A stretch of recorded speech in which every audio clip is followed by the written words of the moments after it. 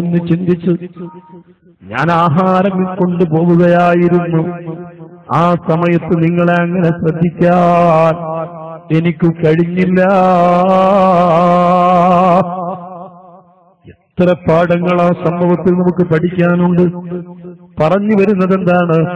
സുലൈമാൻ നബി അലൈഹിസ്സലാത്തു വസ്സലാം തങ്ങൾക്ക് അറിയാത്ത ഭാഷകളില്ല.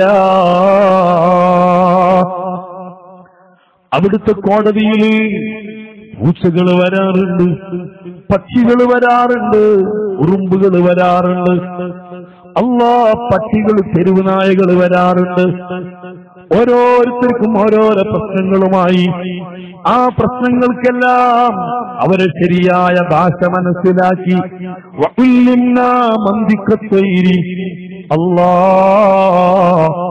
മറ്റു പ്രവാചകന്മാരിൽ നിന്ന് വ്യത്യസ്തമെന്നോണം, മനുഷ്യരിൽ നിന്ന് വ്യത്യസ്തമെന്നോണം പക്ഷികളുടെ ഭാഷയാണ് എനിക്ക് പഠിപ്പിക്കപ്പെട്ടിരിക്കുന്നത്.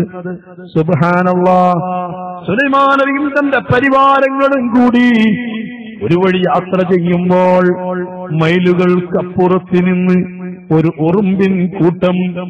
ആ ഉറുമ്പിൻ കൂട്ടത്തിന്റെ റാണി, അതിന്റെ ക്യാപ്റ്റൻ തന്റെ ഉറുമ്പ് കൂട്ടത്തോട് പറയുകയോ, വിശുദ്ധ ഖുർആൻ ആ സംഭവത്തെ അനുസ്മരിപ്പിച്ചുകൊണ്ട് ഒരു സൂറത്ത് ഖുർആനിൽ അവതരിപ്പിച്ചിട്ടുണ്ടെങ്കിൽ സൂറത്ത് എന്താണ് പേരെങ്കിൽ, യാ അയ്യുഹൻ നംലു ദഖുലൂ മസാകിനകും, ഉറുമ്പുകളെ എത്രയും പെട്ടെന്ന് മാളങ്ങളിൽ കടന്നുകൊള്ളുക.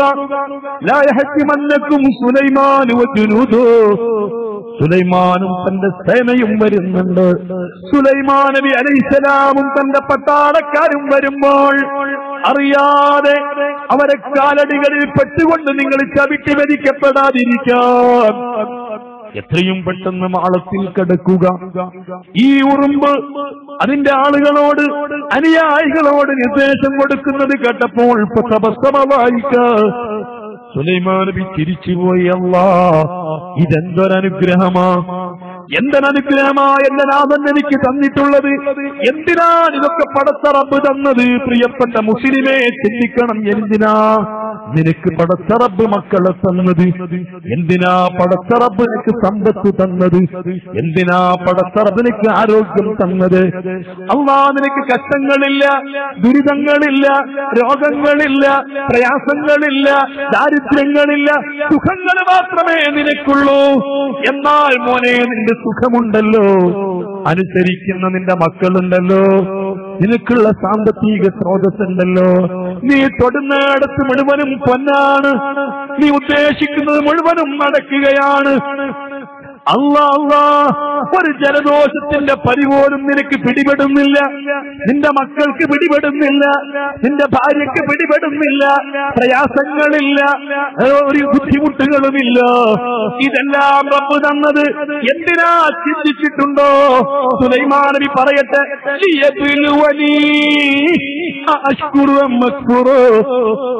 റബ്ബെന്നെ പരീക്ഷിക്കുകയാണ്, റബ്ബെന്നെ പരീക്ഷിക്കുകയാണ്. സമ്പത്ത് തന്ന് പരീക്ഷിക്കുകയാണ്, ആരോഗ്യം തന്ന് പരീക്ഷിക്കുകയാണ്, മക്കളെ തന്നുകൊണ്ട് പരീക്ഷിക്കുകയാണ്, എല്ലാ സുഖങ്ങളും തന്നുകൊണ്ട് പരീക്ഷിക്കുകയാണ്. പ്രിയപ്പെട്ട ഉമ്മമാർക്ക് തിരിച്ചറിവ് വേണം, ഉപ്പമാർക്ക് തിരിച്ചറിവ് വേണം. അല്ലാഹുവിന്റെ പരീക്ഷണം എന്ന് പറയുന്നത് രോഗങ്ങൾ നൽകലല്ല, പ്രയാസങ്ങൾ നൽകലല്ല, മക്കളനുസരണക്കേട് കാണിക്കലല്ല, നിനക്ക് ആരോഗ്യപരമായ പ്രശ്നങ്ങൾ ഉണ്ടാവലല്ല, ക്യാൻസർ ഉണ്ടാവലല്ല, അൾസർ ഉണ്ടാവലല്ല, മാരക രോഗങ്ങൾ പിടിപെടലല്ല. അതൊന്നുമില്ലാതെ നല്ല സുഖം, ആരോഗ്യപരമായി ഭയങ്കര ആഫിയത്താണ്. ഒരു ദിവസം പോലും നിനക്കൊരു ബുദ്ധിമുട്ട് വന്നിട്ടില്ല. ഇത് വലിയ പരീക്ഷണമാ, ഇത് വലിയ അല്ലാഹുവിന്റെ വലിയ ഇബ്തിലാ. ലിയബ്ലുവനി അൻ അശ്കുറ അം അക്ഫുറ, അൻ അശ്കുറ അം അക്ഫുറ, ഞാൻ നന്ദി ചെയ്യുമോ, ഞാൻ നന്ദികേട് ചെയ്യുമോ എന്ന് അല്ലാഹു എന്നെ പരീക്ഷിക്കുകയാണ്. ഇതുകൊണ്ടല്ലേ മഹാനായ സുലൈമാൻ നബി അലൈഹിസ്സലാത്തു വസ്സലാമിനെ പോലെ ലോകത്ത് അനുഗ്രഹങ്ങൾ നൽകപ്പെട്ട പ്രവാചകരുണ്ടോ? ഈ ലോകത്ത് ഏറ്റവും വലിയ സ്വാധീനം കൊടുത്തത് സുലൈമാൻ നബി അലൈഹിസ്സലാമിനാണ്. അല്ലാഹ് തന്റെ കൊട്ടാരത്തിന്റെ പരിസരങ്ങൾ മുഴുവനും കോടിക്കണക്കിന് വില പിടിക്കുന്ന രത്നങ്ങളെ കൊണ്ട്, മുത്തുകളെ കൊണ്ട്, പവഴങ്ങളെ കൊണ്ട് അലങ്കരിച്ചിരുന്നതാ. ചിന്തിക്കാൻ പോലും കഴിയുമോ? പടച്ച റബ്ബ് കൊടുത്തതാണ്. അതുകൊണ്ട് റബ്ബി ഔസിഇനി أن أشكر نعمتك التي أنعمت علي وعلى والدي وأن أعمل صالحا ترضاه وأدخلني برحمتك في عبادك الصالحين. ഈ പ്രാർത്ഥന നമ്മുടെ മനസ്സിലുണ്ടാവണം, എപ്പോഴും ചിന്തിക്കണം. റബ്ബി ഔസിഇനി അൻ അശ്കുറ നിഅമതക അല്ലതി അൻഅംത അലയ്യ. എനിക്ക് നീ ചെയ്തിട്ടുള്ള അനുഗ്രഹങ്ങൾക്കൊന്ന് നന്ദി ചെയ്യാനുള്ള മനസ്സ് നൽകണമല്ലോ. അതിനെനിക്ക് തോന്നിപ്പിക്കണം. മാത്രമല്ല നിന്നെ തൃപ്തിപ്പെടുത്തുന്ന, നിനക്ക് തൃപ്തിയുള്ള അമലു ചെയ്യാൻ, നിനക്ക് തൃപ്തിയുള്ള, നിന്നെ തൃപ്തിപ്പെടുത്തുന്ന, നീ തൃപ്തിപ്പെടുന്ന അമല് ചെയ്യാൻ എനിക്ക് തൗഫീഖ് നൽകല്ലാ. വഅദ്ഖിൽനി ബിറഹ്മതിക ഫീ ഇബാദിക സ്വാലിഹീൻ. നാദാ, നിന്റെ അനുഗ്രഹം കൊണ്ട്, റഹ്മത്ത് കൊണ്ട് സൽജനങ്ങളിൽ എന്നെ ഉൾപ്പെടുത്തി തരണമല്ലാ എന്നീ ബഹുമാനപ്പെട്ട സുലൈമാൻ നബി ദുആ ചെയ്തെങ്കിൽ ഈ ദുനിയാവ് പരീക്ഷണത്തിന്റെ ലോകമാണ്. ഇത് പ്രതിഫലത്തിന്റെ ലോകമല്ല. ഒരു സൽക്കർമ്മത്തിനും പൂർണ്ണമായ പ്രതിഫലം നൽകപ്പെടുന്ന ലോകമല്ല.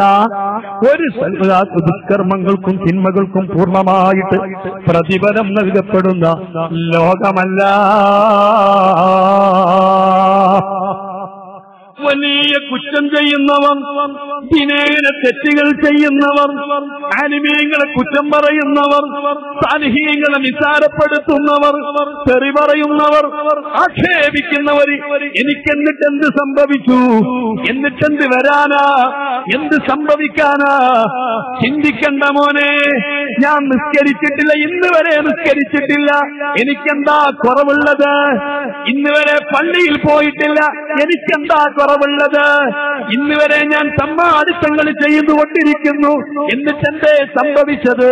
ഞാനിതാ തീർത്തു പറയുന്നു, നിനക്കൊന്നും സംഭവിക്കൂല. ഈ ദുനിയാവ് പ്രതിഫലത്തിന്റെ വീടല്ല. ശുദ്ധ ഖുർആൻ പഠിപ്പിക്കുന്നു, സുഖമുള്ളവർക്ക് സുഖം കൊടുത്തുള്ള പരീക്ഷണമാണ്, മക്കളുള്ളവർക്ക് മക്കളെ കൊടുത്തുകൊണ്ട് പരീക്ഷണമാണ്, ആരോഗ്യമുള്ളവർക്ക് ആരോഗ്യം കൊടുത്തുകൊണ്ട് പരീക്ഷണമാണ്. എന്നാൽ ചിന്തിച്ചോ, ബഹുമാനപ്പെട്ട വിശുദ്ധ ഖുർആൻ വഇന്നമാ തുവഫൗന ഉജൂറക്കും യൗമൽ ഖിയാമ. നമ്മുടെ നാട്ടിലൊക്കെ ആരെങ്കിലും മരണപ്പെട്ടാൽ, ഒരു മുസ്ലിമായ സ്ത്രീയോ പുരുഷനോ മരണപ്പെട്ടാൽ ആ മരണപ്പെട്ട വീട്ടിൽ പോകലും മയ്യിത്ത് സംസ്കരണത്തിൽ പങ്കെടുക്കലും ആ മഹല്ലത്തിൽപ്പെട്ട മുസ്ലിമീങ്ങൾക്ക് ബാധ്യതയാണ്. പഴയകാലത്ത് നമ്മുടെ ഉമ്മമാരും ഉപ്പമാരും ഒക്കെ ചെയ്തിരുന്നവരാണ്. പക്ഷേ 30-40 വയസ്സിന്റെ മേൽപോട്ടുള്ള ആളുകൾക്ക് അതൊക്കെ നല്ല ബോധമാണ്. വളർന്നു വരുന്നൊരു തലമുറയുണ്ടല്ലോ, നാളെ പിറ്റന്നാൾ ഈ മഹല്ലത്തിലൊക്കെ ദീനിന് നേതൃത്വം നൽകുന്ന, പള്ളികൾ കൊണ്ടു നടക്കുന്ന, മദ്രസകൾ കൊണ്ടു നടക്കുന്ന, നമ്മുടെ മഹല്ലുകൾക്കൊക്കെ നേതൃത്വം കൊടുക്കാനുള്ള ഒരു തലമുറയുണ്ടല്ലോ. അവര് നമ്മുടെ മക്കളാണല്ലോ. ഒട്ടുമിക്ക മക്കൾക്കും അത്തരം കാര്യങ്ങളെ കുറിച്ച് ബോധമില്ല. നമ്മൾ പഠിപ്പിച്ചിട്ടില്ല, നമ്മളിൽ നിന്ന് കണ്ടുപഠിച്ചിട്ടില്ല. മുസ്ലിമീങ്ങളെ, നിങ്ങൾക്കറിയുമോ, ഒരു മഹല്ലത്തിൽ ഒരു മുസ്ലിമായ പുരുഷൻ മരണപ്പെട്ടു, അല്ലെങ്കിൽ മുസ്ലിമായ സ്ത്രീ മരണപ്പെട്ടു. ആ മുസ്ലിമായ മനുഷ്യന്റെ മയ്യിത്ത് സംസ്കരണത്തിൽ മയ്യത്ത് കുളിപ്പിക്കുന്നതിലോ മയ്യത്ത് കഫൻ ചെയ്യുന്നതിലോ മയ്യത്ത് നിസ്കരിക്കുന്നതിലോ മയ്യത്ത് മറമാടുന്നതിലോ വിശുദ്ധ ഇസ്ലാമിന് നിരക്കാത്ത അതേ ഹബീബ് മുഹമ്മദുർ റസൂലുള്ളാഹി സ്വല്ലല്ലാഹു അലൈഹി വസല്ലമ തങ്ങൾ പഠിപ്പിച്ചിട്ടുള്ള ഒരു മയ്യിത്ത് പരിപാലന രീതിയുണ്ട്. ആ മയ്യിത്ത് പരിപാലന രീതിയിൽ നിന്ന് എന്തെങ്കിലും തെറ്റുപറ്റിയാൽ ആരാണതിന് ഉത്തരവാദി? ആ മയ്യിത്ത് സംസ്കരണത്തിൽ പങ്കെടുത്തവര് മാത്രമാകുമോ? ആ മഹല്ലത്തിലെ ഖതീബ് മാത്രമാകുമോ? അല്ല അല്ല, ആ മഹല്ലത്തിൽ പ്രായപൂർത്തിയെത്തിയിട്ടുള്ള മുഴുവൻ പുരുഷന്മാരും അതിന് ഉത്തരവാദികളാ. ഞാൻ ആ മരിച്ചയിടത്ത് പോയിട്ടില്ല, ഞാൻ ആ നിസ്കാരത്തിൽ പങ്കെടുത്തിട്ടില്ല, ഞാൻ ആ മയ്യിത്ത് കുളിപ്പിച്ചതറിഞ്ഞിട്ടില്ല, ആ ഭാഗത്തേക്ക് ചിന്തിച്ചിട്ടില്ല. നിന്റെ ബാധ്യത തീരൂല. ഉത്തരവാദിത്വത്തിൽ നിന്ന് ഒഴിവാകുന്നതല്ല. എന്തെല്ലാം കാര്യങ്ങൾ മുസ്ലിം ഉമ്മത്ത് മറന്നുപോയി. പഴയ കാലത്ത് മഹല്ലത്തിലെ മുസ്ലിമായ മനുഷ്യൻ മരണപ്പെട്ടാൽ അന്ന് മറ്റ് മുസ്ലിമീങ്ങൾ ജോലിക്ക് പോകലില്ല, അന്ന് സമീപത്തുള്ള കടകൾ തുറക്കലില്ല, അന്നാരും വേറെ ഏർപ്പാടിന് പോകലില്ല. കാരണം ഒരു മുസ്ലിമായ മനുഷ്യൻ സ്ത്രീയാവട്ടെ പുരുഷനാവട്ടെ മരിച്ചിട്ടുണ്ടെങ്കിൽ ആ മയ്യിത്ത് സംസ്കരണത്തിൽ പങ്കെടുക്കുന്ന അത്ര പുണ്യമുള്ള ഒരു അമല് അന്നത്തെ ദിവസം വേറെയില്ല. ഇന്നാരാ മരിച്ചിടത്ത് പോകുന്നത്? ഒരുപക്ഷെ അടുത്ത ബന്ധുക്കള്, അടുത്ത കുടുംബങ്ങള്, അല്ലെങ്കിൽ അയൽവാസികള്, അല്ലെ അടുത്ത സുഹൃത്തുക്കള്. അതേ സമയത്ത് ഒരു മുസ്ലിമാണെന്ന പരിഗണന വെച്ചുകൊണ്ട് മരിച്ചിടത്ത് പോകുന്നത് പതിവുണ്ടോ? ഉമ്മത്ത് മറന്നില്ലേ? 40 അതിനപ്പുറവും പ്രായമുള്ള ആളുകൾ പോകുന്നുണ്ടെങ്കിൽ തന്നെ നമ്മുടെ മക്കളോടത് നമ്മൾ ശീലിപ്പിച്ചിട്ടുണ്ടോ? മക്കൾക്കത് പകർന്നു കൊടുത്തിട്ടുണ്ടോ? മക്കൾക്ക് അങ്ങനെ ഒരു ചിന്തയുണ്ടോ? പറഞ്ഞു വരുന്നത് ആ മയ്യിത്ത്, ഒരു മയ്യിത്ത് കൊണ്ടുവന്ന് ഖബറിൽ വെച്ചാല് ആ മയ്യിത്തൊക്കെ മറവ് ചെയ്ത ശേഷം ഒരാൾ, ഒരു ഖതീബോ അല്ലെങ്കിൽ മുഅദ്ദിനോ അല്ലെങ്കിൽ സമാനമായ ആളുകളോ ആ മറവ് ചെയ്യപ്പെട്ട മയ്യിത്തിന്റെ സമീപത്തിരുന്നു കൊണ്ട് അഭിമുഖമായിട്ട് ഇരിക്കും പ്രകാരത്തിൽ ഇരുന്നു കൊണ്ട് ഓതുന്നത് കേൾക്കലില്ലേ? കുല്ലു നഫ്സിൻ ദാഇഖത്തുൽ മൗതി വഇന്നമാ തുവഫൗന ഉജൂറകും യൗമൽ ഖിയാമ. എന്താണ്, ആരോടാണിത് ഓതുന്നത്? സഹോദരന്മാരെ, ചിലരോ ധരിച്ചിട്ടുണ്ട് ഇത് കബറിൽ കിടക്കുന്ന മയ്യിത്തിനോടാണ്. അല്ല അല്ല, കബറിൽ കിടക്കുന്ന മയ്യിത്തിനോടല്ല ഓതിക്കൊടുക്കുന്നത്. തിങ്കളക്ഷൻ വരുന്നുണ്ട്, നൽകണമെന്ന് അറിയിക്കുകയാണ്. മയ്യിത്തിലേക്ക് തൽക്കീൻ ചൊല്ലിക്കൊടുക്കുന്നത് യഥാർത്ഥത്തിൽ ഈ മരിച്ചു കിടക്കുന്ന കബറിൽ കിടക്കുന്ന മയ്യിത്തിനോടല്ല, മറിച്ച് ഈ ഡെഡ് ബോഡിയിൽ നിന്ന് പിരിഞ്ഞൊരു ആത്മാവുണ്ട്. ഈ ആത്മാവ് കബറിന്റെ പുറത്താ നിൽക്കുന്നത്. പുറത്തു നിൽക്കുന്ന ആത്മാവിനോടാണ് ഉറപ്പെടുത്തി കൊടുക്കുന്നത്. കുല്ലു നഫ്സിൻ ദാഇഖത്തുൽ മൗതി വഇന്നമാ തുവഫൗന ഉജൂറകും യൗമൽ ഖിയാമ. എല്ലാ ശരീരങ്ങളും മരിക്കും. ജീവിച്ചിട്ടുണ്ടോ? മരിക്കുന്നതാണ്. മനുഷ്യർ, മലക്കുകൾ, ജിന്നുകൾ, എല്ലാ ജീവജാലങ്ങളും മരിക്കും. വഇന്നമാ തുവഫൗന ഉജൂറകും, നിങ്ങൾ ചെയ്ത കർമ്മങ്ങളുടെ പൂർണ്ണമായ പ്രതിഫലം നിങ്ങൾക്ക് നൽകപ്പെടുന്നത് ഖിയാമത്ത് നാളിൽ മാത്രമാ.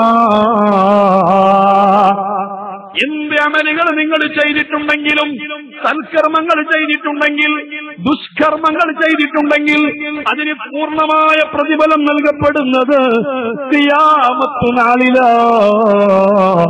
ഫമൻ ദുഖില അനിന്നാരി വഉദ്ഖിലൽ ജന്നത ഫഖദ് ഫാസ്. ഒരാൾക്ക് വിജയിച്ചു എന്ന് പറയാൻ എപ്പോഴാണ് അവസരമുള്ളത്?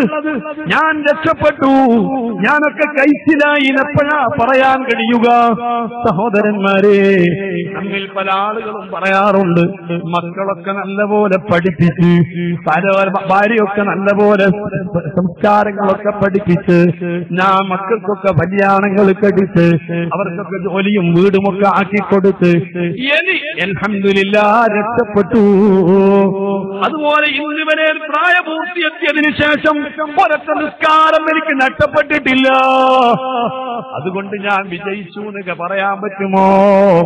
കാര്യമായിട്ട് തിന്മകളൊന്നും ചെയ്തിട്ടില്ല, വിജയിച്ചു എന്ന് പറയാൻ പറ്റുമോ? ഈ ശബ്ദം കേൾക്കുന്ന മുസ്ലിമീങ്ങളോട് ചോദിക്കുകയാണെങ്കിൽ എല്ലാവരും നല്ല പ്രതീക്ഷയിലാണ്. അള്ളാഹു നമ്മുടെ പ്രതീക്ഷകളൊക്കെ നിരാശപ്പെടുത്താതെ അവൻ കബൂലാക്കി തരട്ടെ, നിറവേറ്റി തരട്ടെ. ഞാൻ ചോദിക്കുന്നു, എപ്പോഴെങ്കിലും ചിന്തിച്ചിട്ടുണ്ടോ, ചിന്തിക്കലുണ്ടോ? അല്ലാഹ് വിജയിക്കാൻ എന്താണ് ചെയ്തു വെച്ചത്? എനിക്കും നിങ്ങൾക്കും എന്താണ് സമ്പാദ്യമുള്ളത്? ഞാൻ നിങ്ങളോട് പ്രഭാഷണം നടത്തുന്നത് നിങ്ങളെ കുറിച്ച് മാത്രമല്ല. ഞാൻ ഏറ്റവും കൂടുതൽ പ്രഭാഷണം നടത്തി എന്നോടാണ്. ഹുജ്ജത്തുൽ ഇസ്ലാം അബൂ ഹാമിദ് ഗസാലി റഹ്മത്തുള്ളാഹി അലൈഹി തങ്ങൾ പറഞ്ഞിട്ടുണ്ട്, അല്ലാഹുവിനെ കുറിച്ച് ബോധമുള്ള പണ്ഡിതന്മാർ, അതേ ആഖിറത്തെ കുറിച്ച് ബോധമുള്ള ഉഖ്റവിയായ പണ്ഡിതന്മാര്, അവർ ഉത്ബോധനം നടത്തുന്നത് യഥാർത്ഥത്തിൽ അലക്കുകാരനെ പോലെയാണ്.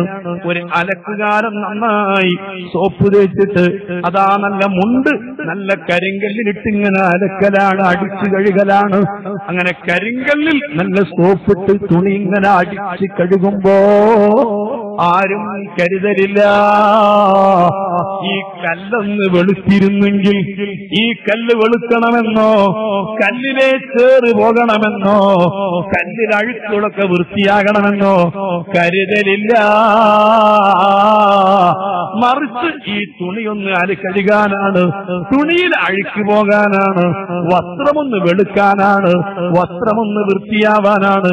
പക്ഷേ സ്വാഭാവികമായും വസ്ത്രത്തിൽ സോപ്പ് പുരട്ടിയിട്ട് വസ്ത്രം നന്നായി കല്ലിൽ കരിങ്കല്ലിൽ അടിച്ച് കഴുകുമ്പോ ആ കല്ല് വെളുക്കല് പതിവാ, കല്ലിൽ അഴുക്ക് നീങ്ങിപ്പോകല് പതിവാ. ഇതേപോലെയാണ് പണ്ഡിതന്മാരെ പ്രസംഗിക്കുന്നത്. അവനവനൊന്ന് നന്നാവാനാ, അവനവനൊന്ന് ചിന്ത വരാനാ, എനിക്ക് നന്നാവാനാണ് ഞാൻ പ്രസംഗിക്കുന്നത്. എന്റെ സ്വഭാവമൊന്ന് നന്നായി കിട്ടാൻ, എനിക്കൊന്ന് ബോധം വരാൻ, ഈ ബോധത്തോടുകൂടിയാണ് ഞാൻ പറയുന്നത്. മുസ്ലിമീങ്ങളെ, ഇന്നോ നാളോ നാളെയോ തൊട്ടടുത്ത നിമിഷമോ നാം അങ്ങ് മരിച്ചാൽ എന്താണ് സമ്പാദ്യമുള്ളത്? വിജയിക്കാൻ എന്താണ് ഉണ്ടാക്കി വെച്ചത്? നിങ്ങൾക്ക് കേൾക്കണോ?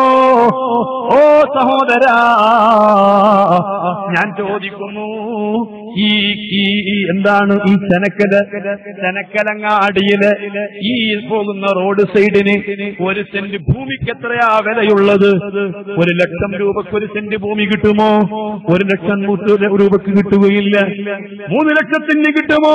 5 ലക്ഷത്തിന് കിട്ടുമോ?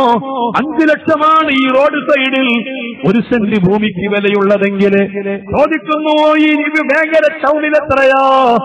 10 ലക്ഷത്തിന് കിട്ടുമോ? വേങ്ങര 10 ലക്ഷം സെന്റ് ഭൂമിക്ക് വിലയുണ്ടെങ്കിൽ കോഴിക്കോട് നഗരത്തില് ഒരു സെന്റ് ഭൂമിക്ക് എത്രയാ? 35 ലക്ഷം കൊടുത്താ കിട്ടൂല, 40-50 ലക്ഷമാണ്. അത് കോഴിക്കോടാണെങ്കിൽ എറണാകുളത്തോ തിരുവനന്തപുരത്തോ അല്ലാ ബാംഗ്ലൂർ സിറ്റിയിലോ ഡൽഹി സിറ്റിയിലോ അതുപോലെ ബോംബെയിലോ കൊൽക്കത്തയിലോ ഒരു സെന്റ് ഭൂമിക്ക് കോടികൾ വിലയാ. ഞാൻ ഒന്നുകൂടി നിങ്ങളോട് ചോദിക്കുന്നു, അങ്ങ് ഹോങ്കോങ് സിറ്റിയിലാണെങ്കിലോ അല്ല അമേരിക്കയിലാണെങ്കിലോ വലിയ വലിയ അറിയപ്പെട്ട സിറ്റികളിലാണെങ്കിലോ ഒരു സെന്റ് ഭൂമിക്ക് കോടിക്കണക്കിന് ഡോളർ കൊടുത്താൽ കിട്ടുമോ? എന്നാൽ നിങ്ങൾക്ക് കേൾക്കണോ, ഹബീബ് മുഹമ്മദുർ റസൂലുള്ളാഹ് അല്ലാഹു ഉണ്ടെന്ന് പഠിപ്പിച്ച മുത്തുനബി, സ്വർഗമുണ്ടെന്ന് പഠിപ്പിച്ച മുത്തുനബി, മലക്കുകളുണ്ടെന്ന് പഠിപ്പിച്ച മുത്തുനബി, നിസ്കാരം നമുക്ക് പഠിപ്പിച്ച മുത്തുനബി, ഈ ഖുർആൻ വിശുദ്ധ കലാമാണ്, റബ്ബിന്റെ കലാമാണെന്ന് നമുക്ക് പഠിപ്പിച്ചു തന്ന മുത്തു മുഹമ്മദുർ റസൂലുള്ളാഹ് സല്ലല്ലാഹു അലൈഹി വസല്ലമ തങ്ങൾ പറയുന്നു, പടച്ച റബ്ബിന്റെ സ്വർഗമുണ്ടല്ലോ, ആ സ്വർഗത്തിന്റെ ഒരു സെന്റ് ഭൂമിയിലെ വില അറിയുമോ? ലമഉ ഖദമിൻ മിനൽ ജന്ന, സ്വർഗത്തിലെ ഒരു അടിഭൂമി, ഒരു ഫീറ്റ്, അതിന്റെ വില അറിയുമോ? ചെറുപ്പക്കാരെ, ചിന്തിക്കാനാ.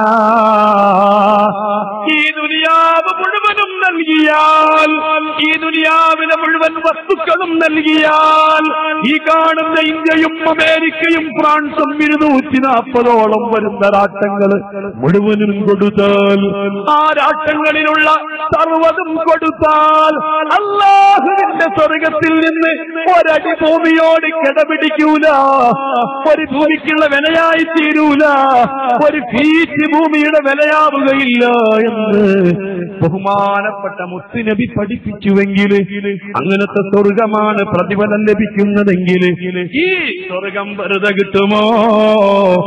ഈ സ്വർഗത്തിനെ പ്രതീക്ഷിക്കാൻ എന്തെങ്കിലും ഉണ്ടാക്കി വെച്ചിട്ടുണ്ടോ? ഞാൻ ഇന്നങ്ങ് മരണപ്പെട്ടാൽ നമ്മൾ സ്വർഗത്തിന് വേണ്ടി ഉണ്ടാക്കി വെച്ചതെന്താണ്? സ്വർഗം കിട്ടിയില്ലെങ്കിൽ കിട്ടണ്ട, അള്ളാഹുവിന്റെ കഠിനകഠോരമായ നരകത്തിൽ നിന്നും രക്ഷപ്പെട്ട് കിട്ടാൻ ഉണ്ടാക്കി വെച്ചത് വല്ലതും പറയാനുണ്ടോ? ഫമൻ സുഹ്സിഹ അനിന്നാരി വഉദ്ഖിലൽ ജന്ന. ഒരാൾക്ക് വിജയിച്ചു എന്ന് പറയണമെങ്കിൽ, രക്ഷപ്പെട്ടു എന്ന് പറയണമെങ്കിൽ, ജീവിതത്തിലെ എല്ലാ നിസ്കാരങ്ങളും പുറത്ത് നിർവഹിച്ചു എന്നതുകൊണ്ട് അവന് വിജയിച്ചു എന്ന് പറയാനായിട്ടില്ല. ജീവിതത്തിലെ എത്രയോ തവണ ഹജ്ജും ഉംറയും ചെയ്തു എന്നതുകൊണ്ട് വിജയിച്ചു എന്ന് പറയാനായിട്ടില്ല. മക്കൾക്കൊക്കെ വിദ്യാഭ്യാസം കൊടുത്തതുകൊണ്ട് വിജയിച്ചു എന്ന് പറയാനായിട്ടില്ല. ജീവിതത്തിൽ ജീവിതകാലം മുഴുവനും ഇൽമുമായി ബന്ധപ്പെട്ട്, ജീവിതകാലം മുഴുവനും ഇൽമുമായി ബന്ധപ്പെട്ട് ദർസ് നടത്തി, അലിമീങ്ങൾക്ക് ഇൽമു പറഞ്ഞു കൊടുത്ത്, മുതഅല്ലിമീങ്ങളെ വളർത്തിയെടുത്ത്, ജനങ്ങൾക്ക് ഖിദ്മ ചെയ്ത്, ദീനിനു വേണ്ടി ഖിദ്മ ചെയ്ത്, നസീഹത്ത് നടത്തി ഒരു മനുഷ്യനങ്ങ് മരിച്ചാൽ വിജയിച്ചു എന്ന് പറയാൻ പറ്റുമോ? രക്ഷപ്പെട്ടു എന്ന് പറയാൻ പറ്റുമോ? അല്ലാഹുവിന്റെ ഖുർആൻ പറയുന്നു, ഇല്ല ഇല്ല. ഒരാൾ രക്ഷപ്പെട്ടു എന്ന് പറയണമെങ്കിൽ ഫമൻ സുഹ്സിഹ അനിന്നാരി വഉദ്ഖിലൽ ജന്ന ഫഖദ് ഫാസ്. അതേ മശ്റവൻസബയിൽ അല്ലാഹു സുബ്ഹാനഹു വ തആല ഈ നന്മയും തിന്മയും ഒക്കെ ഒരു വിചാരണ ചെയ്യലുണ്ട്, തൂക്കലുണ്ട്. ഉമ്മമാരും ഉപ്പമാരും ശരിക്കറിയേണ്ടതാണ്. നിങ്ങൾക്കറിയുമോ, നമ്മൾ ലോകത്ത് വെച്ച് ദുനിയാവിൽ വെച്ച് ചെയ്യുന്ന മുഴുവൻ അമലുകളും ആഖിറത്തിൽ തൂക്കുമെന്ന് പ്രതീക്ഷിക്കണ്ട. നന്മയും തിന്മയും തൂക്കുന്ന തുലാസിലെത്തുമ്പോ ഈ നന്മകളൊക്കെ തൂക്കാനുണ്ടാകുമെന്ന് മനസ്സിലാക്കണ്ട. സഹോദരന്മാരെ, ഹബീബ് മുഹമ്മദുർ റസൂലുള്ളാഹ് സല്ലല്ലാഹു അലൈഹി വസല്ലമ തങ്ങൾ പറയുന്നു, അമലുകളൊക്കെ തൂക്കണ്ടേ? തൂക്കണമെങ്കിൽ ആഖിറത്തിലെത്തണ്ടേ? അമലുകൾ തൂക്കാൻ ഈ ദുനിയാവിൽ വെച്ച് നമ്മൾ ചെയ്യുന്ന നിസ്കാരങ്ങള്, നോമ്പുകള്, മറ്റുള്ള സൽക്കർമ്മങ്ങള് എല്ലാം റബ്ബിന്റെ അടുത്ത് മീസാനെന്ന തുലാസിൽ തൂക്കാൻ വേണ്ടി കൊണ്ടിടുമെന്ന് മനസ്സിലാക്കണ്ട.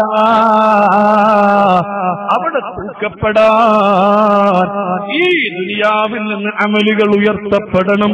നമ്മൾ നിസ്കരിക്കുന്ന നിസ്കാരങ്ങൾ, ചെയ്യുന്ന ദാനധർമ്മങ്ങള്, സർവ്വ കാര്യങ്ങളും മേൽപോട്ട് ഉയർത്തപ്പെടണം.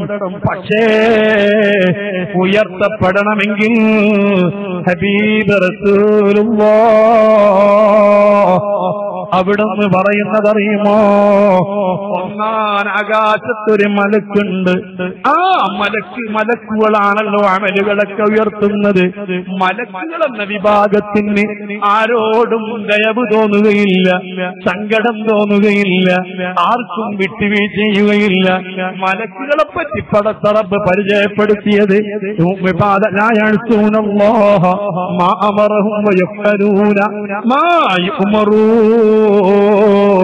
കൽപ്പിക്കപ്പെട്ട കാര്യങ്ങൾ കൃത്യമായിട്ട് ചെയ്യുന്നവരാണ്. തീരെ റബ്ബിന്റെ കൽപ്പനക്കെതിരി ചെയ്യൂല. ഒരു മനുഷ്യനോടും മലക്കിന് സങ്കടം തോന്നൂല,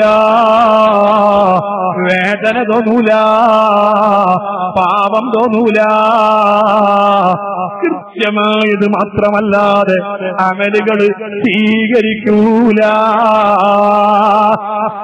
ഈ പള്ളിയിൽ ഒരു പാവപ്പെട്ട മനുഷ്യൻ എത്രയോ പാടുപെട്ടാണ് അയാൾ പള്ളിയിലേക്ക് നിസ്കരിക്കാൻ വേണ്ടി നടന്നു വന്നത്. പച്ച വളഞ്ഞു കുത്തി പ്രയാസപ്പെട്ടുകൊണ്ട് നടന്നു വന്ന മനുഷ്യനാണ്. അയാൾക്ക് നിസ്കരിക്കാൻ എന്തൊരു പ്രയാസമാണ്. അല്ലാഹ് ശരിക്കും നിവർന്നിക്കാൻ അയാളെ കൊണ്ട് കഴിയൂല. അങ്ങനെ വളരെ പ്രയാസപ്പെട്ടുകൊണ്ട് പള്ളിയിൽ വന്ന് നിസ്കരിക്കുന്നു. നിസ്കരിക്കുന്ന സമയത്ത് അയാളെ കൽബിൽ അല്ലാഹു എന്ന ചിന്തയൊന്നു മാത്രമാണ്. അയാൾ മനസ്സുരുകിയിട്ട് പ്രാർത്ഥിക്കുന്നു വളരെ ആത്മാർത്ഥതയാ. പക്ഷേ ആ നിസ്കരിക്കുന്ന മനുഷ്യന്റെ തുളിക്ക് ചെറിയൊരു ഓട്ടുണ്ടെന്ന് സങ്കല്പിച്ചോ, അല്ലെ അല്പം നജസുണ്ട് എന്ന് സങ്കല്പിച്ചോ.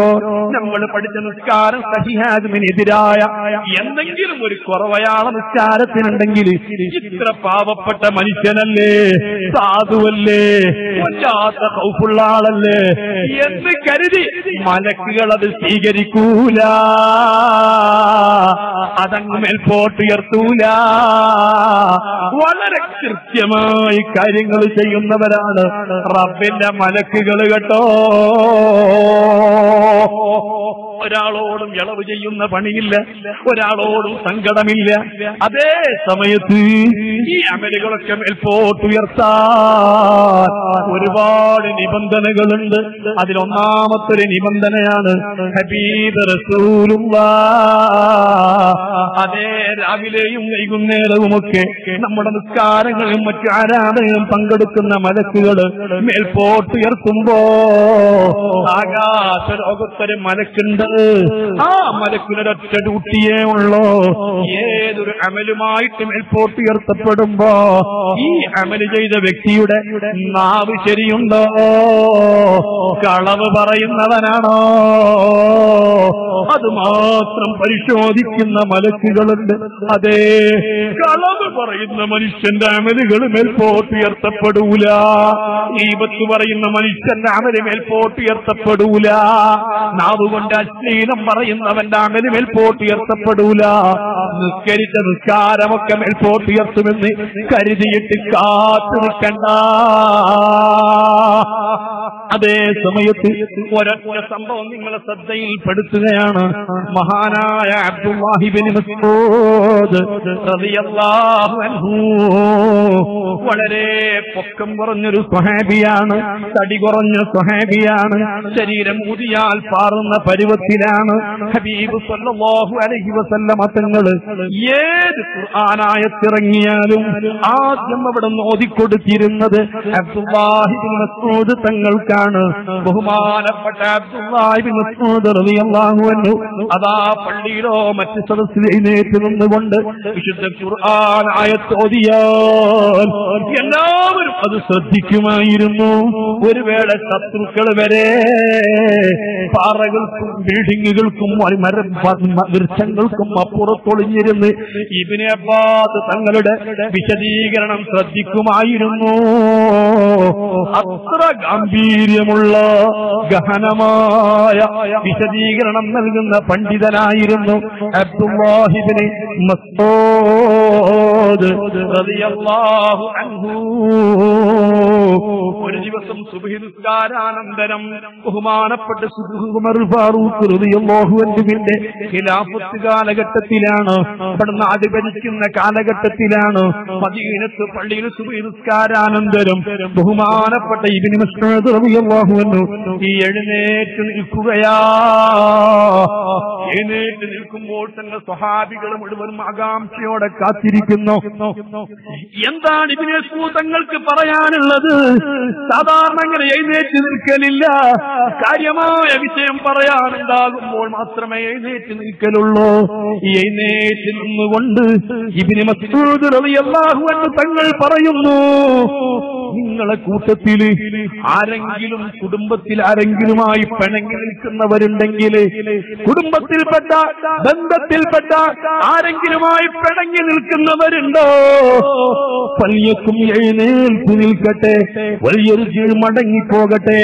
ബഹുമാനപ്പെട്ടവർ അവിടുന്ന് പറയുകയാണ്, കുടുംബത്തിൽ ആരെങ്കിലും ജ്യേഷ്ഠാനുജന്മാരുമായി, മാതാപിതാക്കളുമായി, ഭാര്യ കുടുംബക്കാരുമായി ഇങ്ങനെ ആരെങ്കിലും ബന്ധമില്ലാത്തവരുണ്ടെങ്കിൽ, കുടുംബബന്ധം മുറിച്ചവരുണ്ടെങ്കിൽ, ബന്ധമില്ലാത്തവരുണ്ടെങ്കിൽ, പിണങ്ങി നിൽക്കുന്നവരുണ്ടെങ്കിൽ മടിച്ചു നിൽക്കണ്ട, അറച്ചു നിൽക്കണ്ട, ലജ്ജിക്കേണ്ടതില്ല. എഴുന്നേറ്റ് വരാ, തിരിച്ചു പോകട്ടെ. ന്റെ ഗർജനം സഹാബത്തൊക്കെ മുഖത്തോട് മുഖം നോക്കുന്നു. എന്തേ ഇത്? അല്ലാഹ് രണ്ടാമത് അതിനേക്കാൾ ഗൗരവത്തിൽ പറയുകയാ, എന്തേ എഴുന്നേൽക്കുന്നില്ലേ? എന്തേ നിങ്ങൾ തിരിച്ചു പോകുന്നില്ലേ? എന്തേ നിങ്ങൾക്ക് മനസ്സിലാകുന്നില്ലേ? അതിഗൗരവത്തോട് രണ്ടാമതും തുടരുന്നു. മൂന്നാമത് അതിനേക്കാൾ ഗൗരവത്തിൽ പറഞ്ഞത് നിങ്ങൾക്ക് മനസ്സിലായില്ലേ? കുടുംബത്തിൽപ്പെട്ട ആരെങ്കിലുമായി പിണങ്ങി നിൽക്കുന്നവരുണ്ടെങ്കിൽ, കുടുംബബന്ധം മുറിച്ചവരുണ്ടെങ്കിൽ എഴുന്നേറ്റു നിൽക്കട്ടെ. അവൻ ഈ സദസ്സിൽ നിന്ന് ഇറങ്ങിപ്പോകട്ടെ.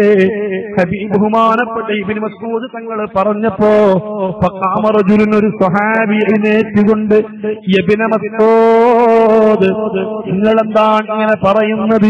ഞങ്ങൾക്ക് മനസ്സിലാകുന്നില്ല, നിങ്ങളെ ഗൗരവം ഞങ്ങൾക്ക് മനസ്സിലാകുന്നില്ല. എന്തുദ്ദേശിച്ചാ പറയുന്നത്? ഇബ്നു മസ്ഊദ് റളിയല്ലാഹു അൻഹു തങ്ങൾ പറയുന്നു, അതേ കുടുംബബന്ധം മുറിച്ചവർ, ബന്ധങ്ങൾ വിലക്കി ചേർക്കാത്തവർ, ബന്ധം വിച്ഛേദിച്ചവർ, വ്യക്തിപരമായ കാര്യങ്ങൾക്ക് വേണ്ടി, സ്വാർത്ഥ താല്പര്യങ്ങൾക്ക് വേണ്ടി, അല്ലാഹുവിന്റെ ദീനിന് വേണ്ടിയല്ല, മുത്തുനബിയെ ഓർത്തുകൊണ്ടല്ല, ദീനീപരമായ കാര്യങ്ങൾക്കല്ല, വ്യക്തിപരമായ കാര്യങ്ങൾക്ക് വേണ്ടി ബന്ധം മുറിച്ച ആരെങ്കിലും ഈ സദസ്സിലുണ്ടെങ്കിൽ എഴുന്നേൽക്കുക. അവരുടെ ഒരു അമലും മേൽപോട്ടുയർത്തപ്പെടൂല, സ്വീകരിക്കപ്പെടൂല. എന്തിനാണ് നിസ്കരിക്കുന്നത്? എന്തിനാണ് നോമ്പെടുക്കുന്നത്? എന്തിനാണ് ധർമ്മം കൊടുക്കുന്നത്? എന്തിനാ സദഖ ചെയ്യുന്നത്? എന്തിനാണ് മറ്റ് ദിക്ർ ചൊല്ലുന്നത്? കുടുംബബന്ധം മുറിച്ചവന്റെ ഒരു അമലും മേൽപോട്ട് ഉയർത്തപ്പെടൂല. നന്മതിന്മകൾ തൂക്കപ്പെടുമ്പോ നന്മയുടെ തുലാസിലുണ്ടാകുമെന്ന് പ്രതീക്ഷിച്ചു നിൽക്കണ്ട. അതെ, എത്രയെത്ര സഹോദരന്മാരുണ്ട്, സഹോദരിമാരുണ്ട്, ഉമ്മയുമായി അകന്നു കഴിയുന്നവർ, ഉപ്പയുമായിട്ട് അകന്നു കഴിയുന്നവർ, മക്കളുമായിട്ട് പിണങ്ങി നിൽക്കുന്നവർ, അഞ്ചന്മാരുമായി പിണങ്ങി നിൽക്കുന്നവർ, പെങ്ങന്മാരുമായിട്ട് പിണങ്ങി നിൽക്കുന്നവർ, ജ്യേഷ്ഠാനിയത്തിമാര് തമ്മിൽ ബന്ധമില്ലാത്തവർ, നാത്തൂന്മാരുമായിട്ട് തെറ്റി നിൽക്കുന്നവർ, അമ്മായിമ്മയോട് പോരി വെച്ച് നിൽക്കുന്നവർ, മരുമക്കളോട് കുയിന്തി വെച്ച് നിൽക്കുന്നവർ, ഉമ്മമാരെ, നിങ്ങളുടെ ഒരു അമലും മേൽപോട്ട് ഉയർത്തപ്പെടുന്നില്ല. എത്രയെത്ര അമ്മാനുമ്മമാരാ കാലത്തെഴുന്നേറ്റെത്താതെ സുബഹിന്റെ മുമ്പ് എഴുന്നേറ്റ് തഹജ്ജുദ് നിസ്കരിച്ച് അതിനുശേഷം സുബഹി നിസ്കാരം നിർവഹിച്ച് രാവിലെ വരെ ഖുർആൻ ഓതി, നൂറുകണക്കിന് ദിക്റുകൾ ചൊല്ലി, ദാനധർമ്മങ്ങൾ നടത്തി, സർവ്വാലിമീങ്ങൾക്കും ഭക്ഷണം കൊടുത്ത്, താലിമീങ്ങളെ സ്നേഹിച്ച് വലിയ വലിയ പ്രതീക്ഷയുമായി നിൽക്കുന്ന ഉമ്മമാരില്ലേ, പറയാതിരിക്കാൻ പറ്റുമോ? നിങ്ങളെ തുലാസിൽ തൂക്കുമെന്ന് പ്രതീക്ഷിക്കണ്ട. ആരാ നിങ്ങൾക്ക് അല്ലാഹു ഉണ്ടെന്ന് പഠിപ്പിച്ചു തന്നത്? ആരാണ് ഈ ഖുർആൻ അല്ലാഹുവിന്റെ കലാമാണെന്ന് പഠിപ്പിച്ചു തന്നത്? ആരാ നിങ്ങൾക്ക് ഈ സൽക്കർമ്മങ്ങളൊക്കെ പഠിപ്പിച്ചു തന്നത്? മുത്തുനബിയല്ലേ, ആ ഹബീബ് പറഞ്ഞതല്ലേ? അതേ, നിങ്ങൾ ഹജ്ജിന് പോയിട്ടെന്താ? നിങ്ങൾ ഉംറയ്ക്ക് പോയിട്ടെന്താ? നിങ്ങൾ മറ്റ് പ്രാർത്ഥന നടത്തിയിട്ടെന്താ? കുടുംബബന്ധം മുറിക്കുന്നവന്റെ പ്രാർത്ഥന, കുടുംബബന്ധം മുറിക്കുന്നവന്റെ അമലുകള് മേൽപോട്ടുയർത്തൂല. അതുകൊണ്ട് പറഞ്ഞതാ. ഇബ്നു മസ്ഊദ് തങ്ങൾ പറയുന്നു, ഹബീബ് മുത്തുനബി പറഞ്ഞിട്ടില്ലേ, കുടുംബബന്ധം മുറിച്ച ഒരാൾ ഈ സദസ്സിലുണ്ടെങ്കിൽ എഴുന്നേറ്റ് പോവുക, ഞാൻ ദുആ ചെയ്യാൻ പോവുകയാ. ഹബീബ് സല്ലല്ലാഹു അലൈഹി വസല്ലമ തങ്ങൾ വിവരിച്ചു. പറയാൻ കാരണം എന്താണെന്നറിയോ? ഇന്നല്ലാഹ ലാ യർഹമു ഖൗമൻ ഫീഹിം കാതിഉ റഹിമിൻ. അല്ലാഹ് ഇൽമിന്റെ മജ്ലിസിൽ ഒരുമിച്ച് കൂടിയ മുഅ്മിനീങ്ങളാ, മുഅ്മിനാത്തുകളാ, പ്രാർത്ഥനയുടെ സദസ്സ് ഒരുമിച്ച് കൂടിയവരാ, പ്രാർത്ഥിക്കാൻ വളരെ താല്പര്യത്തോടുകൂടി വന്നവരാ. ഞാൻ പറയാതിരിക്കാൻ പറ്റുമോ? ഒരു കുടുംബബന്ധം മുറിച്ച ഒരാൾ കൂട്ടത്തിലുണ്ടെങ്കിൽ അവന്റെ ദുആക്ക് ഇജാബത്തില്ല. ആ ഖൗമിന്റെ പ്രാർത്ഥന തന്നെ ആ ഖൗമിനോട് തന്നെ റബ്ബ് റഹ്മത്ത് ചെയ്യൂല എന്ന് പറഞ്ഞിട്ടുണ്ടെങ്കിൽ ഈ അമലുകളൊക്കെ നാളെ തൂക്കപ്പെടുമെന്ന് കരുതണ്ട. നിങ്ങൾക്ക് കേൾക്കണോ? എല്ലാ ന്യൂനതകളും പരിഹരിച്ച്, എല്ലാ ചർച്ചകളും പറവുകളൊക്കെ പരിഹരിച്ച് ഞാൻ ചോദിക്കട്ടെ, പഴയ കാലത്ത് നമ്മുടെ നാട്ടിലൊക്കെ മധുരക്കിഴങ്ങ് കൃഷി ചെയ്യുമ്പോ, പൂള കൃഷി ചെയ്യുമ്പോ, വാഴ കൃഷി ചെയ്യുമ്പോ, പാവക്ക കൃഷി ചെയ്യുമ്പോ, മധുരക്കിഴങ്ങൊക്കെ കൃഷി ചെയ്യുന്ന സമയത്ത് നിങ്ങൾക്കറിയില്ലേ, അതാ കിൻഡൽ കണക്കിന് മധുരക്കിഴങ്ങ് കളച്ചിട്ടിട്ട് അത് തുലാസിലിട്ട് തൂക്കുമ്പോ എത്രയോ കിസറുകളാണ് ഉപേക്ഷിക്കപ്പെടുന്നത്. തട്ടി കുറഞ്ഞതിനെ ഉപേക്ഷിക്കപ്പെടുന്നു. മാത്രമല്ല കൈക്കോട്ട് തട്ടിയത് എന്തെങ്കിലും ചെറിയൊരു തകരാറുണ്ടെങ്കിൽ അത് തൂക്കത്തിൽ പോകൂല. മോനെ, ഞാൻ ചോദിക്കുന്നു, 1000 or 500 വാഴക്കൃഷി ഒരാൾ ചെയ്ത് നല്ല നേന്ത്രവാഴ കൃഷി ചെയ്തിട്ട് 8 മാസം നന്നായി കഠിനാധ്വാനം ചെയ്ത് ആ വാഴക്കൊല വെട്ടിയിട്ട് അത് കൊട്ടയിലാക്കിയിട്ട് മാർക്കറ്റിൽ കൊണ്ടുപോയി ഇങ്ങനെ തൂക്കുകയാണ്. ആ തൂക്കുമ്പോ തുലാസിൽ ഇങ്ങനെ വെക്കുമ്പോ ആ തുലാസിന്റെ നാമ്പിലേക്ക് ഇങ്ങനെ നോക്കുമ്പോ അതിങ്ങനെ ഉദ്ദേശിച്ചതിനേക്കാൾ കൂടുതൽ തൂക്കം കൂടിയാൽ സന്തോഷം വരില്ലേ? ഉള്ളിക്കുള്ള നിനക്ക് ചിരി വരില്ലയോ? സന്തോഷം വരില്ലയോ? എന്നാൽ നമ്മുടെ സൽക്കർമ്മങ്ങളും തൂക്കുന്നുണ്ട്. ആ തൂക്കുന്ന സമയത്ത് വാഴക്കൊല വെട്ടി തൂക്കുന്നത് പോലെ അതിന്റെ മാണിക്കായി ഒരുപാട് കായകൾ ഉപേക്ഷിക്കപ്പെടുന്നുണ്ട്. അതിനെവിടെങ്കിലും ന്യൂനതയുള്ളത് മുഴുവനും മാറ്റി നിർത്തുന്നുണ്ട്.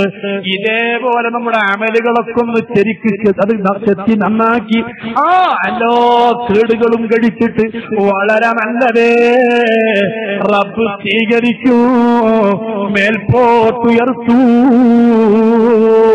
ആ നിലക്ക് നന്മകൾ ഇങ്ങനെ തൂക്കുകയാണ്.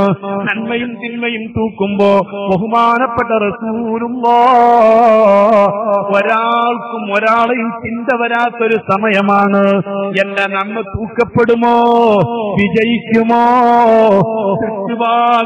ചുറ്റുഭാഗത്തും വലിയൊക്കെ നരകമാണ്. അങ്ങോട്ടും കടക്കാൻ കഴിയില്ല, ഓടാൻ കഴിയില്ല. അല്ലാഹുവിന്റെ സ്വർഗം ഈ നരകത്തിന്റെ അപ്പുറത്താണ്. ചുറ്റുഭാഗത്തും ആളിക്കത്തുന്ന നരകമാണ്. അത് വിവരിക്കാനോ ഈ സമയത്ത് കഴിയില്ല. മാത്രമല്ല, ഈ അമലിങ്ങനെ തൂക്കുമ്പോ മലക്കുകളാണ് സമീപത്തുള്ളത്. രാജാതിരാജ റബ്ബിന്റെ മുൻപിലാണ്.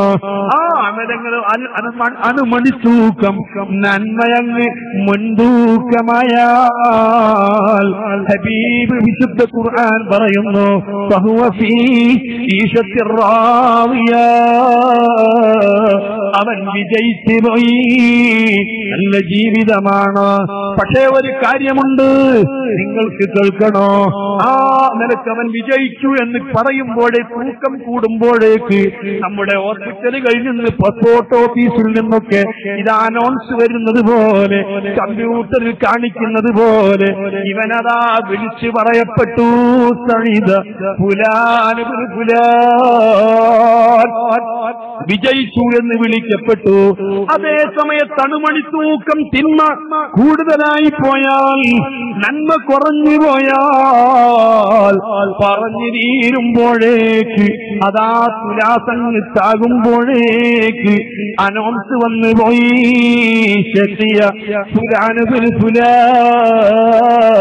പരാജയപ്പെട്ടു. പറഞ്ഞു തീരുമ്പോഴേക്ക് കൈകൾ കൊടുക്കപ്പെട്ടു പോയി. ഈ രണ്ട് കൈകളും അവന്റെ താടിയുടെ താഴ്ഭാഗത്തേക്ക് കുത്തിയിട്ട് ചങ്ങല വെച്ച് പോയി. മലക്കുകൾ പിടിച്ചു മാറ്റിപ്പോയി. ഇനി കത്തിക്കാളുന്ന നരകം കാണുകയാ. ആ സമയത്ത് നിങ്ങൾക്കറിയുമോ, ഏതൊരു മനുഷ്യനും ഈ നന്മയും തിന്മയും തൂക്കുമ്പോ അതേ ആരെയും ഓർക്കൂല. ബഹുമാനപ്പെട്ട ആയിഷ ബീവി ചോദിക്കുന്നു, മുത്തുനബിയെ ഓർക്കുമോ, ഓർമ്മ വരുമോ? ഈ നന്മയും തിന്മയും ഇങ്ങ് തൂക്കുന്ന സമയത്ത് ആരും ആരെയും ഓർക്കുകയില്ല. അതേ സമയത്ത് നിങ്ങൾക്ക് കേൾക്കണോ, ഓ സഹോദരാ, 1,24,000 പ്രവാചകന്മാർക്ക് 1,24,000 കസേര വെച്ചിട്ടുണ്ട് പടച്ച റബ്ബ് മഹ്ശറിൽ. അവര് സുഖലോലപതയോടുകൂടി ഇരിക്കുകയാണ്. പക്ഷേ 1-2 കസേരകൾ അവിടെ കാലിയാണ്, ഇരിക്കുന്നില്ല. ബഹുമാനപ്പെട്ട മുഹമ്മദുർ റസൂലുള്ളാഹി സ്വല്ലല്ലാഹു അലൈഹി വസല്ലമ തങ്ങൾ അന്നിരിക്കുന്നില്ല. അല്ലാഹുവിന്റെ റസൂൽ നന്മയും തിന്മയും തൂക്കുന്ന തുലാസിന്റെ സമീപത്തുണ്ട്. തങ്ങൾക്കെന്ന് വല്ലാത്ത തിരക്കാണ്. ഹബീബ് പഠിപ്പിക്കുകയാ, ഞാനൊന്നെന്റെ അമ്പിയാക്കളോടൊന്നിച്ച്, എന്റെ സഹോദരന്മാരോടൊന്നിച്ച്, അമ്പിയാക്കളോടൊന്നിച്ചിരുന്നു കൊണ്ട് കുശലം പറഞ്ഞാല് എന്റെ ഉമ്മത്തിൽപ്പെട്ട ഏതെങ്കിലും പാവപ്പെട്ട മനുഷ്യർ ജബാരിയത്ത് എന്ന മലക്കുകൾ പിടിച്ചുകൊണ്ട് പോകുമ്പോ ശ്രദ്ധയിൽപ്പെട്ടില്ലെങ്കിലോ ഹബീബം ഇരിക്കുന്നില്ല. ഹബീബാമിദാന്റെ തുലാസിന്റെ സമീപത്താണ്. ഇതുകൊണ്ടല്ല മഹാനായ മുഹമ്മദ് ബിത്തിരി തങ്ങൾ അനുസ്മരിച്ചത്, ഹിമഹു ഹമാനാമിൻ അദാബി ഇലാഹിനാ ഫലാ നാദിറുൻ ഇല്ലാ ഇലൈഹി തമൂഹു. അന്ന് എല്ലാ കണ്ണുകളും മുത്തുനബിന്റെ മുഖത്തേക്കാണ്. നന്മതിന്മ തൂക്കുമ്പോ ഹബീബിലേക്ക് നോക്കാത്തവരില്ല, ഹബീബിനെ ശ്രദ്ധിക്കാത്തവരില്ല. ഹബീബെങ്ങാനും തിരിച്ചൊന്ന് നോക്കിയാൽ, ഹബീബെങ്ങാനും ഒന്ന് പരിഗണിച്ചാൽ, ഹബീബെങ്ങാനും നമ്മോട് അനുഗ്രഹം കൊണ്ടൊന്ന് തിരിച്ചു നോക്കിയാൽ, അതിനുവേണ്ടി സർവ്വ കണ്ണുകളും മുത്തുനബിയിലേക്ക് ഉയരുകയാണ്. ആ സമയത്തൊരു പാവപ്പെട്ട മനുഷ്യൻ അവന്റെ നന്മയും തിന്മയും നോക്കുമ്പോ വളരെ കുറഞ്ഞ ഒരു സ്വല്പം അമല് കുറഞ്ഞുപോയി. അപ്പോഴേക്ക് മലക്കൾ അവന്റെ കൈകൾ കുടുക്കിയിട്ട് കഴുത്തിലേക്ക് ബന്ധിപ്പിച്ച് മാറ്റി നിർത്തിപ്പോയി.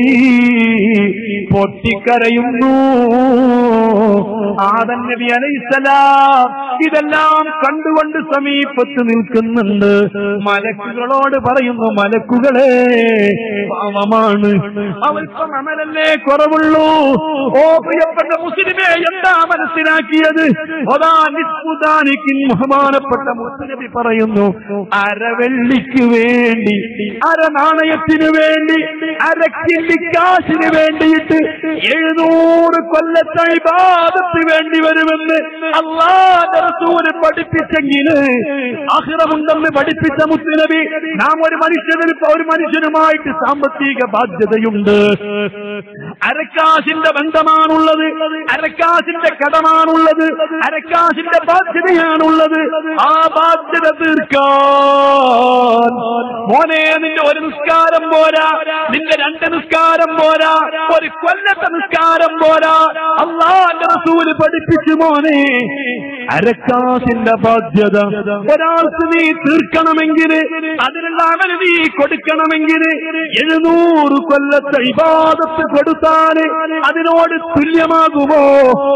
മോനെ, നീ എത്ര കൊടുക്കാനുണ്ട്, ആർക്കൊക്കെ കൊടുക്കാനുണ്ട്? ഞാൻ ആ ഭാഗത്തേക്ക് വരുന്നേ ഉള്ളൂ. ഹബീബ് മുത്തു റസൂലുള്ളാഹ് സല്ലല്ലാഹു അലൈഹി വസല്ലമ തങ്ങൾ അടുത്തേക്ക് ചെല്ലുകയാണ്. ആര്? ആദം നബി അലൈഹിസ്സലാം. അല്ലാഹുവിന്റെ മലക്കുകള് ആദം നബിയെ പരിഗണിക്കുന്നില്ല. ആദം നബി അലൈഹിസ്സലാത്തു വസ്സലാം തങ്ങൾ പറയുന്നത് ഉൾക്കൊള്ളുന്നില്ല. ഹബീബ് മുത്തുനബിന്റെ അടുത്ത് ഓടിച്ചെന്നപ്പോൾ ഹബീബ് റസൂലുള്ളാഹ് സല്ലല്ലാഹു അലൈഹി വസല്ലമ തങ്ങളോട്, നബിയെ, അവിടുത്തെ ഉമ്മത്തിൽപ്പെട്ട ഒരു പാവപ്പെട്ട മനുഷ്യന് വളരെ കുറഞ്ഞ സൽക്കർമ്മത്തിന്റെ കുറവ് കൊണ്ട് പരാജയപ്പെട്ട് മാറ്റി നിർത്തിയിരിക്കുന്നു. തങ്ങളൊന്ന് ചെന്നാലും തങ്ങളൊന്ന് ഇടപെട്ടാലും അല്ലാഹുവിന്റെ റസൂലോടി വരുന്നു. ഈ മലായിക്കത്തുകളോട് അതാ കണ്ടിൽ അതേ തീരെ ദയവില്ലാത്ത, സങ്കടങ്ങളില്ലാത്ത, ആരോടും ഒരു മനസ്സരിവുമില്ലാത്ത മലക്കുകളോട് അല്ലാഹുവിന്റെ റസൂൽ അങ്ങ് ചെന്നുകൊണ്ട് പറയുന്നു, ഈ മനുഷ്യന്റെ നന്മയും തിന്മയും ഒന്നുകൂടി തൂക്കുമോ? ലോകത്തുള്ള സർവവസ്തുക്കളെയും അല്ലാഹുവിന്റെ റസൂലിന് വഴിപ്പെടുത്തി കൊടുത്തതിനാൽ, മലക്കുകൾ മാത്രമല്ല സർവ സൃഷ്ടികളും മുത്തുനബിക്ക് വഴങ്ങിക്കൊടുക്കേണ്ടതിനാൽ മലക്കുകൾ അത് കേൾക്കുകയാണ്. ഈ റസൂലുള്ളാഹി സ്വല്ലല്ലാഹു അലൈഹി വസല്ലമ ഈ മനുഷ്യനെയും പിടിച്ച് വീണ്ടും മീസാനെന്ന തുലാസിലെത്തുന്നു. ഈ മനുഷ്യന്റെ സൽക്കർമ്മങ്ങളും ദുഷ്കർമ്മങ്ങളും വീണ്ടും തൂക്കപ്പെടുന്നു. പറയുന്നത് മുഹമ്മദുർ റസൂലുള്ളാഹ്. രണ്ടാമത് തൂക്കുമ്പോൾ നേരത്തെ ഉള്ളതിനേക്കാൾ ഒരുപാട് തിന്മകൾ കൂടുതലാണ്, നന്മ കുറെ കുറവാണ്. ഈ മനുഷ്യൻ വാവിട്ട് കരയാൻ തുടങ്ങി. വാവിട്ട് കരയുമ്പോൾ ഇതെന്തൊരു പരാജയമാ, ഇതെന്തൊരു നഷ്ടമാ. മോനെ, തിരുത്താൻ കഴിയില്ല, ഇത് നികത്താൻ കഴിയില്ല, ഇനി ഒരിക്കലും രക്ഷയ്ക്ക് പരിമാർഗങ്ങളില്ല. ഹബീബ് മുത്തു മുഹമ്മദ് മുസ്തഫ അവിടുത്തെ മടിത്തട്ടിൽ നിന്ന് ഒരു ചെറിയ സാധനമെടുത്തിട്ട് നന്മയുടെ തട്ടിലങ്ങി വെച്ചു കൊടുത്തു. തൂങ്ങിപ്പോയി. വിളിച്ചു പറഞ്ഞു, സൈദ ഫുലാൻ ഇബ്നു ഫുലാൻ വിജയിച്ചു പോയി. ഇലക്ഷനിൽ മത്സരിച്ചിട്ട് വോട്ടെണ്ണുമ്പോ ഒന്നോ രണ്ടോ വോട്ടിന് പരാജയപ്പെടുമ്പോ വീണ്ടും വോട്ടെണ്ണാൻ ആവശ്യപ്പെടുമ്പോ രണ്ടാമത് കുലങ്കശമായിട്ട് വോട്ടെണ്ണുമ്പോ രണ്ടാമത് പോളിംഗ് ബൂത്തിൽ വോട്ടെണ്ണുന്ന സമയത്ത് വിജയിച്ചു എന്ന് കേട്ടാൽ ഏത് പ്രകാരമാണ് ആ വിജേതാവിനെ പിടിച്ചുയർത്തിയിട്ട് ആഹ്ലാദം പ്രകടിപ്പിക്കുന്നത്? എങ്ങനെയാണ് പൊക്കിപ്പിടിക്കുന്നത്? എങ്ങനെയാണ് സിന്ദാബാദ് പിടിക്കുന്നത്? അതിനേക്കാൾ ഉപരി അല്ലാഹുവിന്റെ റസൂലിനെ പൊക്കിപ്പിടിച്ചുകൊണ്ട് റസൂലുള്ളാഹിനെ മുത്തം കൊടുത്തുകൊണ്ട് ആ മനുഷ്യൻ ചോദിക്കുന്നു, യാ റസൂലല്ലാഹ്, തങ്ങളെന്തേ എന്റെ സൽക്കർമ്മത്തിന്റെ തട്ടിലിട്ടത്? തങ്ങളെന്തേ മടിത്തട്ടിൽ നിന്നിലേക്ക് ഊരിയിട്ടത്? ആഖിറുസമാനിലെ മുസ്ലിമീങ്ങളെ, ഉമ്മമാരറിയണം, ഉപ്പമാരറിയണം, സഹോദരന്മാരറിയണം. ഹബീബ് മുത്തു റസൂലുള്ളാഹി സല്ലല്ലാഹു അലൈഹി വസല്ലം തങ്ങൾ പറയും, മോനെ, ദുനിയാവിൽ വെച്ചിട്ട് ആലിമീങ്ങള്, സദാത്തുക്കള് പല വിഷയങ്ങൾ പറയുമ്പോ സലാത്ത് ചൊല്ലിയപ്പോ, ലക്ഷങ്ങൾ ചൊല്ലിയപ്പോ, അതേ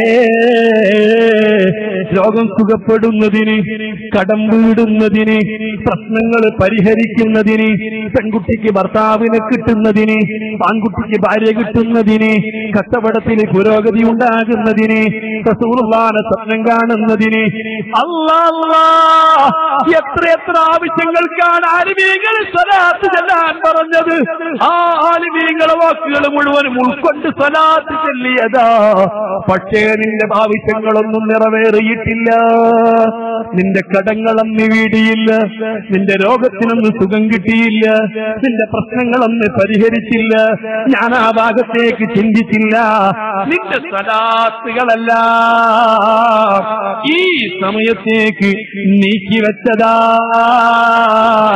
അത് ഉപയോഗപ്പെടുത്തിയതാ. ഓ മുസ്ലിമീങ്ങളെ, എല്ലാ അമലുകളും പരിശോധിക്കുന്നത് മലക്കുകളാ. മുത്തുനബിന്റെ മേൽ ചൊല്ലുന്ന സ്വലാത്തൊഴിച്ച് സ്വലാത്ത് പരിശോധിക്കുന്നത് മുത്തുനബിയാ. അതെ, ഇതുകൊണ്ടാണ് അലിമീങ്ങൾ എഴുതി വെച്ചത്, ഇമാം ജലാലുദ്ദീൻ സുയൂത്തി തങ്ങൾ പഠിപ്പിച്ചത്, അതേ പല അലിമീങ്ങളും പഠിപ്പിച്ചത്. സ്വലാത്ത് പരിശോധിക്കുന്നത് മലക്കുകളല്ല, അവർക്ക് ദയവുകൾ ഉണ്ടാവില്ല. സ്വലാത്ത് നോക്കുന്നത് മുത്തുനബിയാണ്. ഹബീബിന്റെ ഉമ്മത്തുകള് ഹബീബിന് കൊടുത്തയക്കുന്ന സ്വലാത്തുകള് എത്ര ന്യൂനതയുണ്ടെങ്കിലും കുറവുണ്ടെങ്കിലും മുത്തുനബി തിരിച്ചയക്കൂല, വലിച്ചെറിയൂല. ആത്മാർത്ഥമായി സ്നേഹമുള്ള ബഹുമാനമുള്ള നല്ല മക്കൾ കൊടുത്തയക്കുന്നത് ഉപ്പമാരെ തള്ളലില്ല. അത് കുറവും പോരായ്മയും ഉണ്ടെന്ന് പറഞ്ഞിട്ട് സ്നേഹമുള്ള ഉപ്പമാര് തിരിച്ചയക്കലില്ല. ഹബീബ് നമ്മുടെ സ്വലാത്ത് തിരിച്ചയക്കൂല. അത് അന്ന് ഉപയോഗപ്പെടുത്തുന്നതാ. ലക്ഷങ്ങൾ ചൊല്ലിയവർ, 10 ലക്ഷം ചൊല്ലിയവർ, അതുപോലെ കൂടുതൽ സ്വലാത്തുകൾ ചൊല്ലിയവരെ പേടിക്കണ്ട, പ്രതീക്ഷിക്കാൻ പറ്റുന്ന അമലൊന്നു തന്നെയാ. മോനെ, ഞാനൊന്ന് ചുരുക്കി പറയട്ടെ.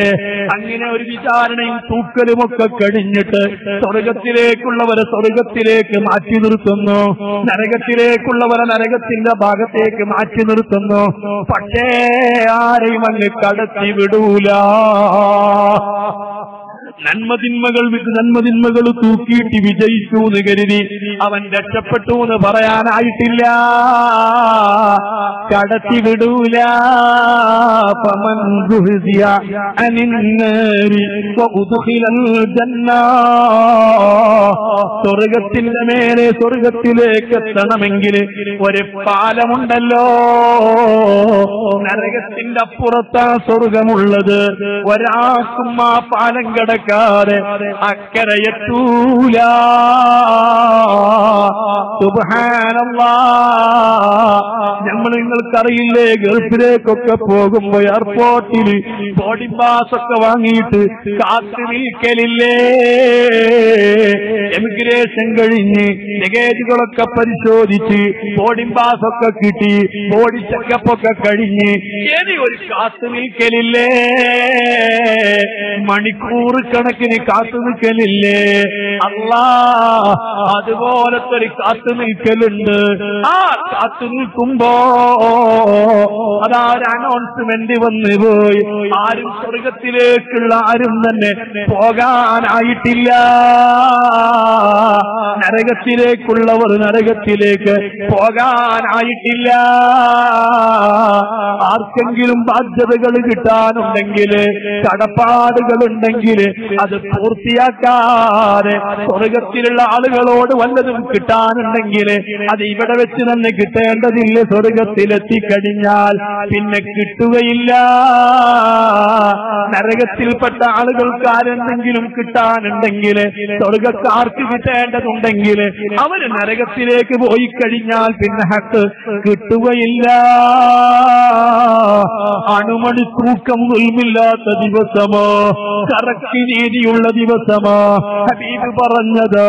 അതേ, 7 ബാധ്യതകളും തീർക്കപ്പെടുന്നത്, ഇടപാടുകൾ തീർക്കപ്പെടുന്നത് ശാരീരികമായോ സാമ്പത്തികമായോ ഏതെങ്കിലും വിധേന ബാധ്യതകളുണ്ടെങ്കിൽ അത് തീർക്കാതെ ഒരാളെയും വിടൂല.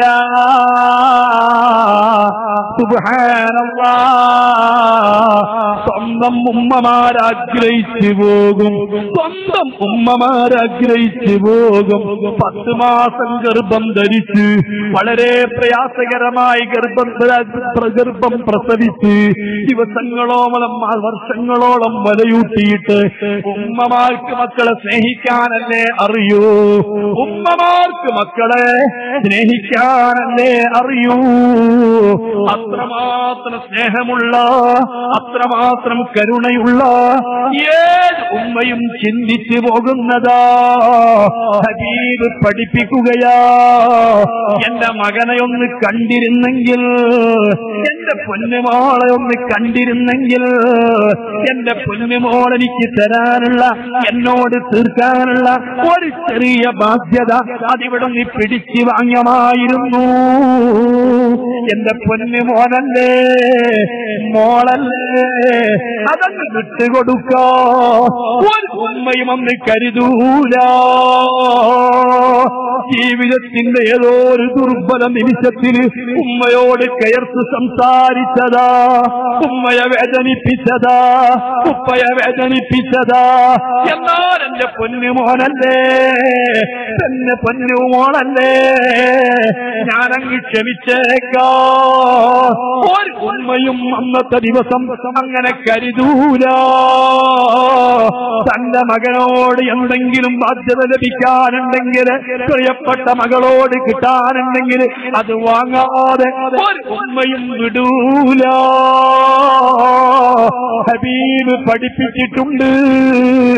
മുസ്ലിമീങ്ങളെ, ഞാനൊന്ന് ചോദിക്കട്ടെ, ഇങ്ങനെ ആരെങ്കിലും ചിന്തിക്കലുണ്ടോ?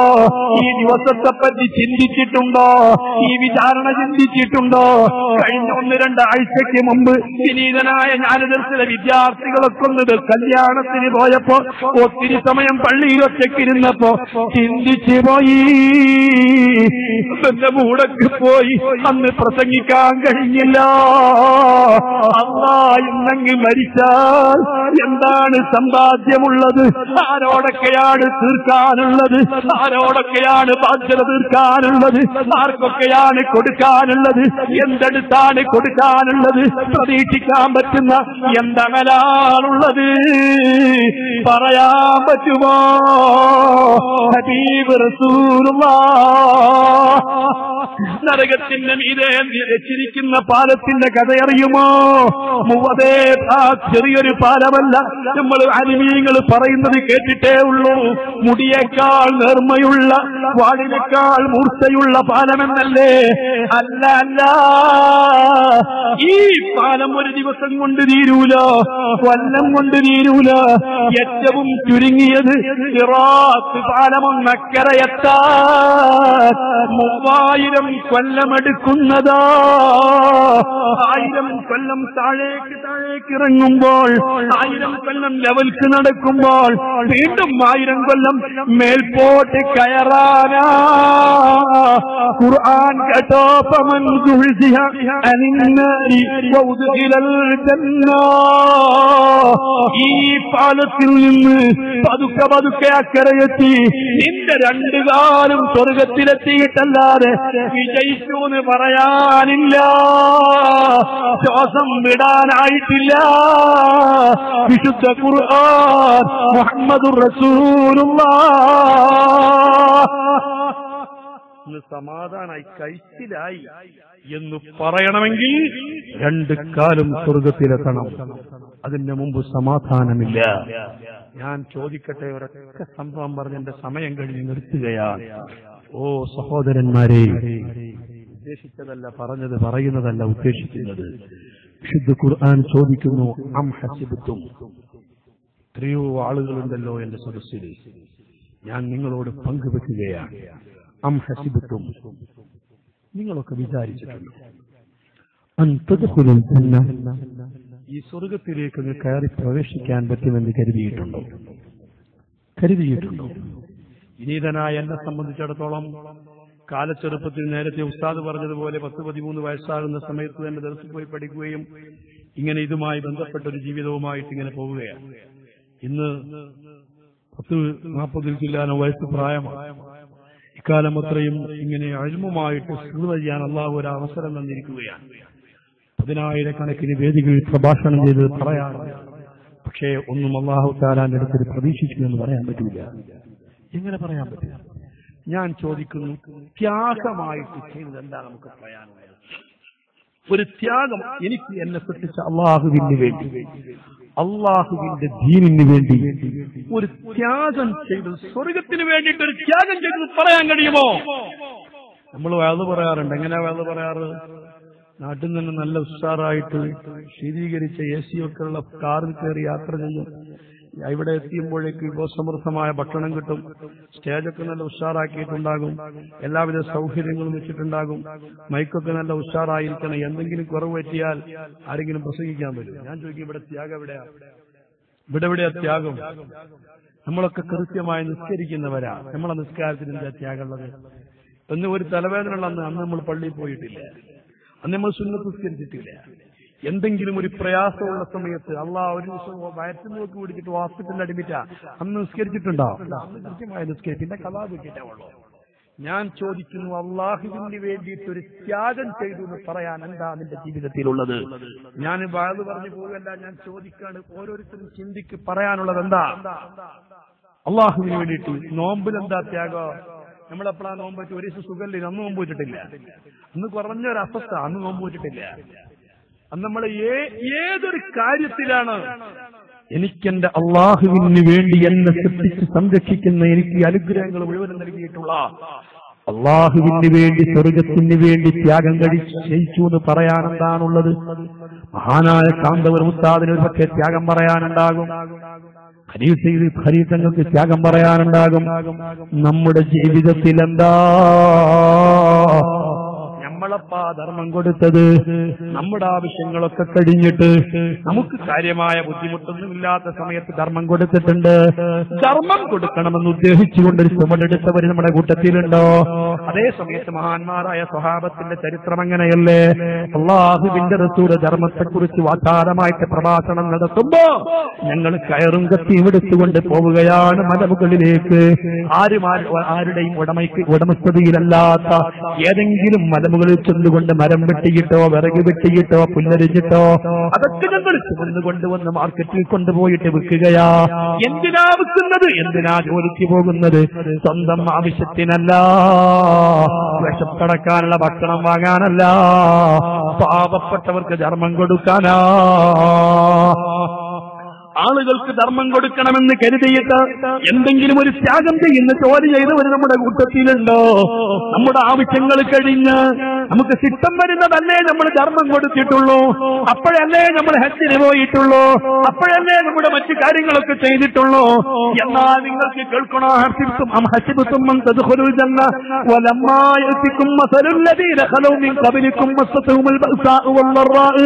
നിങ്ങളെ പൂർവീകർ സഹിച്ചിട്ടുള്ള ത്യാഗത്തിന്റെ ഒരു സാമ്പിളെങ്കിലും നിങ്ങളുടെ ജീവിതത്തിലില്ലാതെ, അല്ലാഹുവിന്റെ റസൂൽ സഹിച്ച ത്യാഗത്തിന്റെ ഒരു സാമ്പിളെങ്കിലും നിങ്ങളുടെ ജീവിതത്തിലില്ലാതെ, സഹാബത്തിന്റെ ജീവിതത്തിലെ ഒരു ചെറിയ സാമ്പിളെങ്കിലും നിങ്ങളുടെ ജീവിതത്തിലില്ലാതെ ഈ സ്വർഗത്തിൽ കടക്കാമെന്ന് കരുതിയിട്ടുണ്ടോ?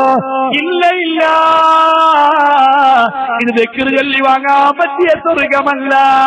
ഇത് വെറുതെ പ്രാർത്ഥിച്ചു വാങ്ങാൻ പറ്റിയ സ്വർഗമല്ല. ഇത് ഉഴക്കത്തിൽ മുത്തഖീൻ സൂക്ഷിച്ച് ജീവിക്കുന്നവർക്ക് ഒരുക്കപ്പെട്ട സ്വർഗമാണ്. അല്ലാഹുവെ സൂക്ഷിച്ച് ജീവിക്കുന്നവർക്ക് വേണ്ടി ഒരുക്കപ്പെട്ട സ്വർഗമാ. പ്രിയപ്പെട്ട മുസ്ലിമേ, കേൾക്കണോ? ബഹുമാനപ്പെട്ട മുഹമ്മദുർ റസൂലുള്ളാഹ് അവിടുന്ന് ഒരു പ്രവാചകനെ വിവരിക്കുകയാണ്. സഹീഹുൽ ബുഖാരിയിൽ കാണാം, യഹ്കി നബിയ്യൻ മിനൽ അംബിയാ, അംബിയാക്കളിൽപ്പെട്ട ഒരു നബിയെ റസൂൽ ഇങ്ങനെ വരച്ചു കാണിക്കുകയാണ്. ആരാണ് ആ പ്രവാചകൻ? മഹാനായ സക്കരിയ്യ നബി അലൈഹിസ്സലാം.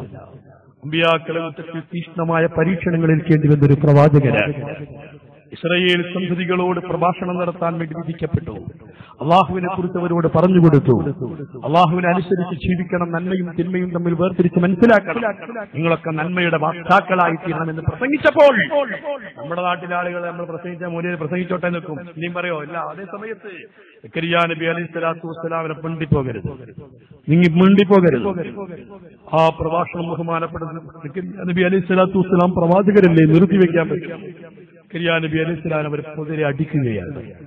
അടിച്ചു എന്ന് മാത്രമല്ല, സക്കരിയ്യ നബി അലൈഹി സ്വലാത്തു വസ്സലാം അസഹ്യമായി തോടുകയാണ്, വേദന കൊണ്ട് ഓടുകയാണ്. ഏതെങ്കിലും ശത്രുക്കൾ, വെളിച്ചത്തിന്റെ ശത്രുക്കൾ നിന്നെ കടാരയുമായിട്ട് നിന്നെ കൊല്ലാൻ വേണ്ടി പിറകെ ഓടിയാൽ നീ അവർക്ക് കൊല്ലാൻ വേണ്ടി നിന്നു കൊടുക്കേണ്ടതില്ല, പ്രാണനം കൊണ്ട് ഓടേണ്ടതാണ്. സക്കരിയ നബി അലൈഹിസ്സലാത്തു വസ്സലാം തങ്ങൾ ഓടുന്നത് എന്തിനാ? ജീവൻ പേടിച്ചുകൊണ്ട് ഓടുകയാണ്. അടി കിട്ടിയിട്ടല്ല, അടിയിഷ്ടം പോലെ കിട്ടിയില്ല, പക്ഷെ കൊല്ലുമെന്ന് പേടിച്ചോടുകയാണ്. ആ തന്നെ ബഹുമാനപ്പെട്ട സക്കരിയ നബിയെ കൊല്ലാൻ വേണ്ടിയിട്ട് പിറകിലോടുന്ന കാപാലികര് തന്റെ പിറകിലാ. സക്കരിയ നബി ഓടിയോടി തളർന്നു പോയി, വീഴുമെന്ന പരുവത്തിലായി.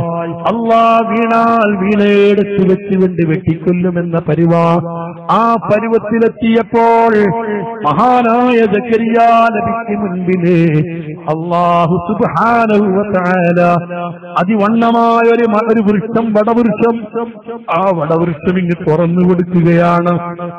പഴയകാലത്ത് വലിയ തടിയുള്ള വൃക്ഷമുണ്ടാകും, ആ വൃക്ഷത്തിനകത്ത് ചെറിയ പക്കറയുണ്ടാകും. ബഹുമാനപ്പെട്ട സക്കരിയ നബി ആ വലിയ വൃക്ഷത്തിൽ കണ്ട പക്കറയിലേക്ക് അങ്ങ് കടക്കുകയോ. ആ പക്കറയിലേക്ക് അങ്ങ് കടന്നപ്പോ അല്ലാഹു സുബ്ഹാനഹു വ തആല ആ പക്കറയങ്ങ് അടച്ചു. ആ മരമങ്ങ് കൂടുകയാണ്. സക്കരിയ നബി ശ്വാസമയച്ചു, അല്ലാഹ് രക്ഷപ്പെട്ടു, അവരെന്നെ കാണുകയില്ല. സമാധാനത്തോടുകൂടി നിൽക്കുകയോ. പക്ഷേ സക്കരിയ നബി ആ വൃക്ഷത്തിന്റെ ആ പക്കറയിലേക്കങ്ങ് കടന്ന് അതങ്ങ് അടഞ്ഞപ്പോൾ സക്കരിയ നബിയുടെ മുടി, അതിന്റെ ചില ഭാഗങ്ങൾ പുറത്തേക്ക് കാണുന്നുണ്ട്. സക്കരിയ നബി അറിയുന്നില്ല. ഈ മുടി കണ്ടിട്ട് ശത്രുക്കൾ തിരിച്ചറിഞ്ഞു. സുബ്ഹാനല്ലാഹ്, എന്ത് ചെയ്യാൻ പറ്റും? സക്കരിയ നബിയോ അറിയുന്നില്ല. അവരെന്ത് ചെയ്തു എന്നറിയോ? ആ വലിയ വൃക്ഷത്തിന്റെ കൊമ്പുകളും ചുല്ലുകളുമൊക്കെ വെട്ടുകയാണ്. സക്കരിയ നബിക്ക് മേൽഭാഗത്തുള്ള കൊമ്പുകളൊക്കെ വെട്ടിമുറിച്ച് മാറ്റി ആ സക്കരിയ നബി നിൽക്കുന്ന ഭാഗത്തിന്റെ താഴ്ഭാഗത്തിൽ നിന്ന് മുറിച്ചെടുത്തിട്ട് ആ മരവുമായിട്ട് അവർ പോവുകയാണ്. സക്കരിയ നബി ഉറപ്പിച്ചു, ഞാൻ പിടിക്കപ്പെട്ടു, രക്ഷയില്ല.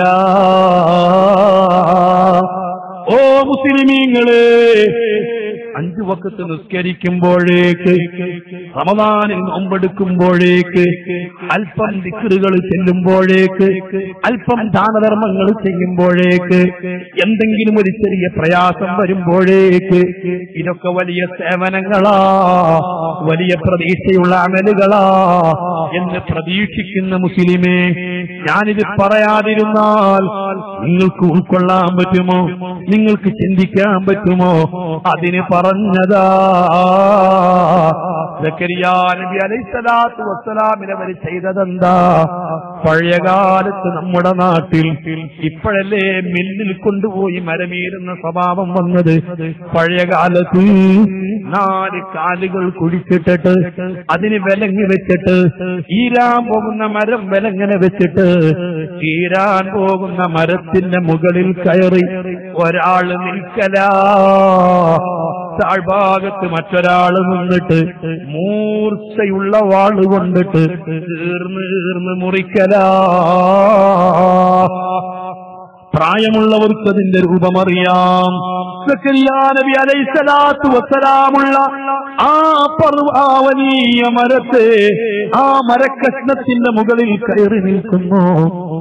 ബഹുമാനപ്പെട്ട തങ്ങളവർഗത്തി അല്ലാഹു അക്ബർ, അല്ലാഹു അക്ബർ, അല്ലാഹു അക്ബർ വലില്ലാഹിൽ ഹംദ്.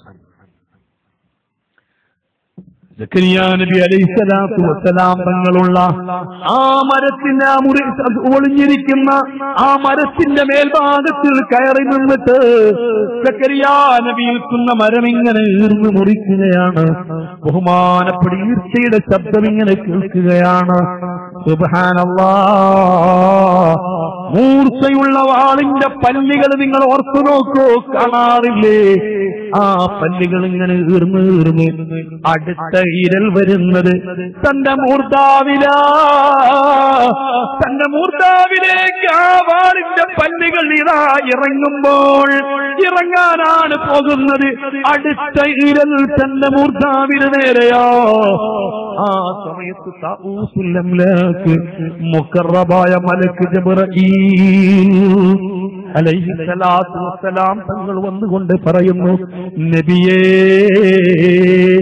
അടുത്ത നിമിഷമിതായി ഈർച്ചവാടിന്റെ പല്ലുകൾ നിങ്ങളെ ഈ മൂർധാവിലേക്ക് പല്ലങ്ങാഴ്ന്നിറങ്ങുമ്പോൾ നിങ്ങളെങ്ങാനും വേദന കൊണ്ട് വാഴ്ന്ന് പൊളന്നു പോയാൽ, എന്നൊന്ന് പറഞ്ഞു പോയാൽ, നിങ്ങളൊന്ന് കരഞ്ഞു പോയാൽ, അമ്പിയാക്കളെ ലിസ്റ്റിൽ നിന്ന് നിങ്ങളെ പേര് വെട്ടും നബിയേ, നിങ്ങളെ റബ്ബ് പരിഗണിക്കൂല.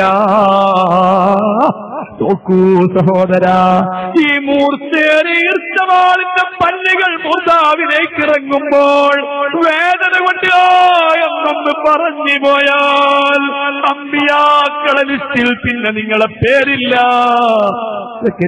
നബിയുടെ മൂർധാവിലേക്ക് പല്ലുകളങ്ങി ഈർച്ചവാളിന്റെ പല്ലുകളങ്ങാഴ്ന്നിറങ്ങിയപ്പോ മിണ്ടിയില്ല, വാക്കടിച്ച് പിടിച്ചു പോയി.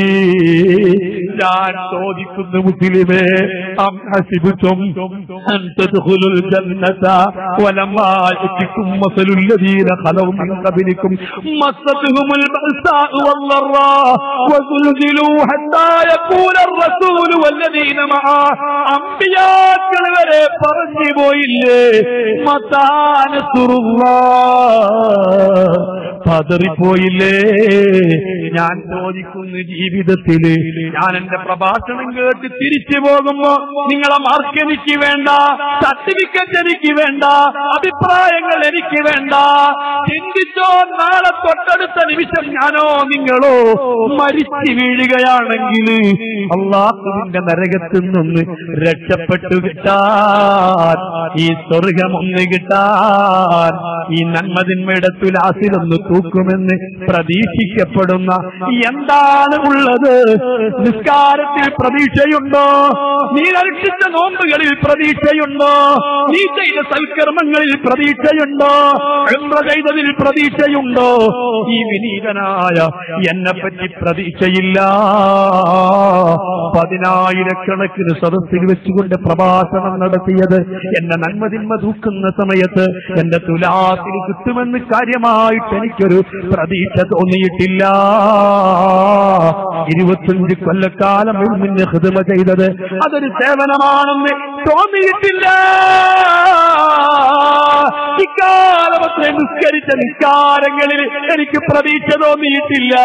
നിങ്ങൾക്ക് തോന്നിയിട്ടുണ്ടോന്ന് എനിക്കറിയില്ല. ചിന്തിക്കേണ്ടതാ മക്കളെ, ഈ നരകത്തിൽ നിന്ന് രക്ഷപ്പെടാൻ, ഈ തുലാസിലൊന്ന് തൂക്കാൻ, ഈ വിചാരണയിലൊന്ന് രക്ഷപ്പെടാൻ ഉണ്ടാക്കി വെച്ചതെന്താ? ചിന്തിക്കേണ്ടതില്ലേ? ഞാൻ ഒറ്റ കാര്യം പറഞ്ഞു നിർത്തി.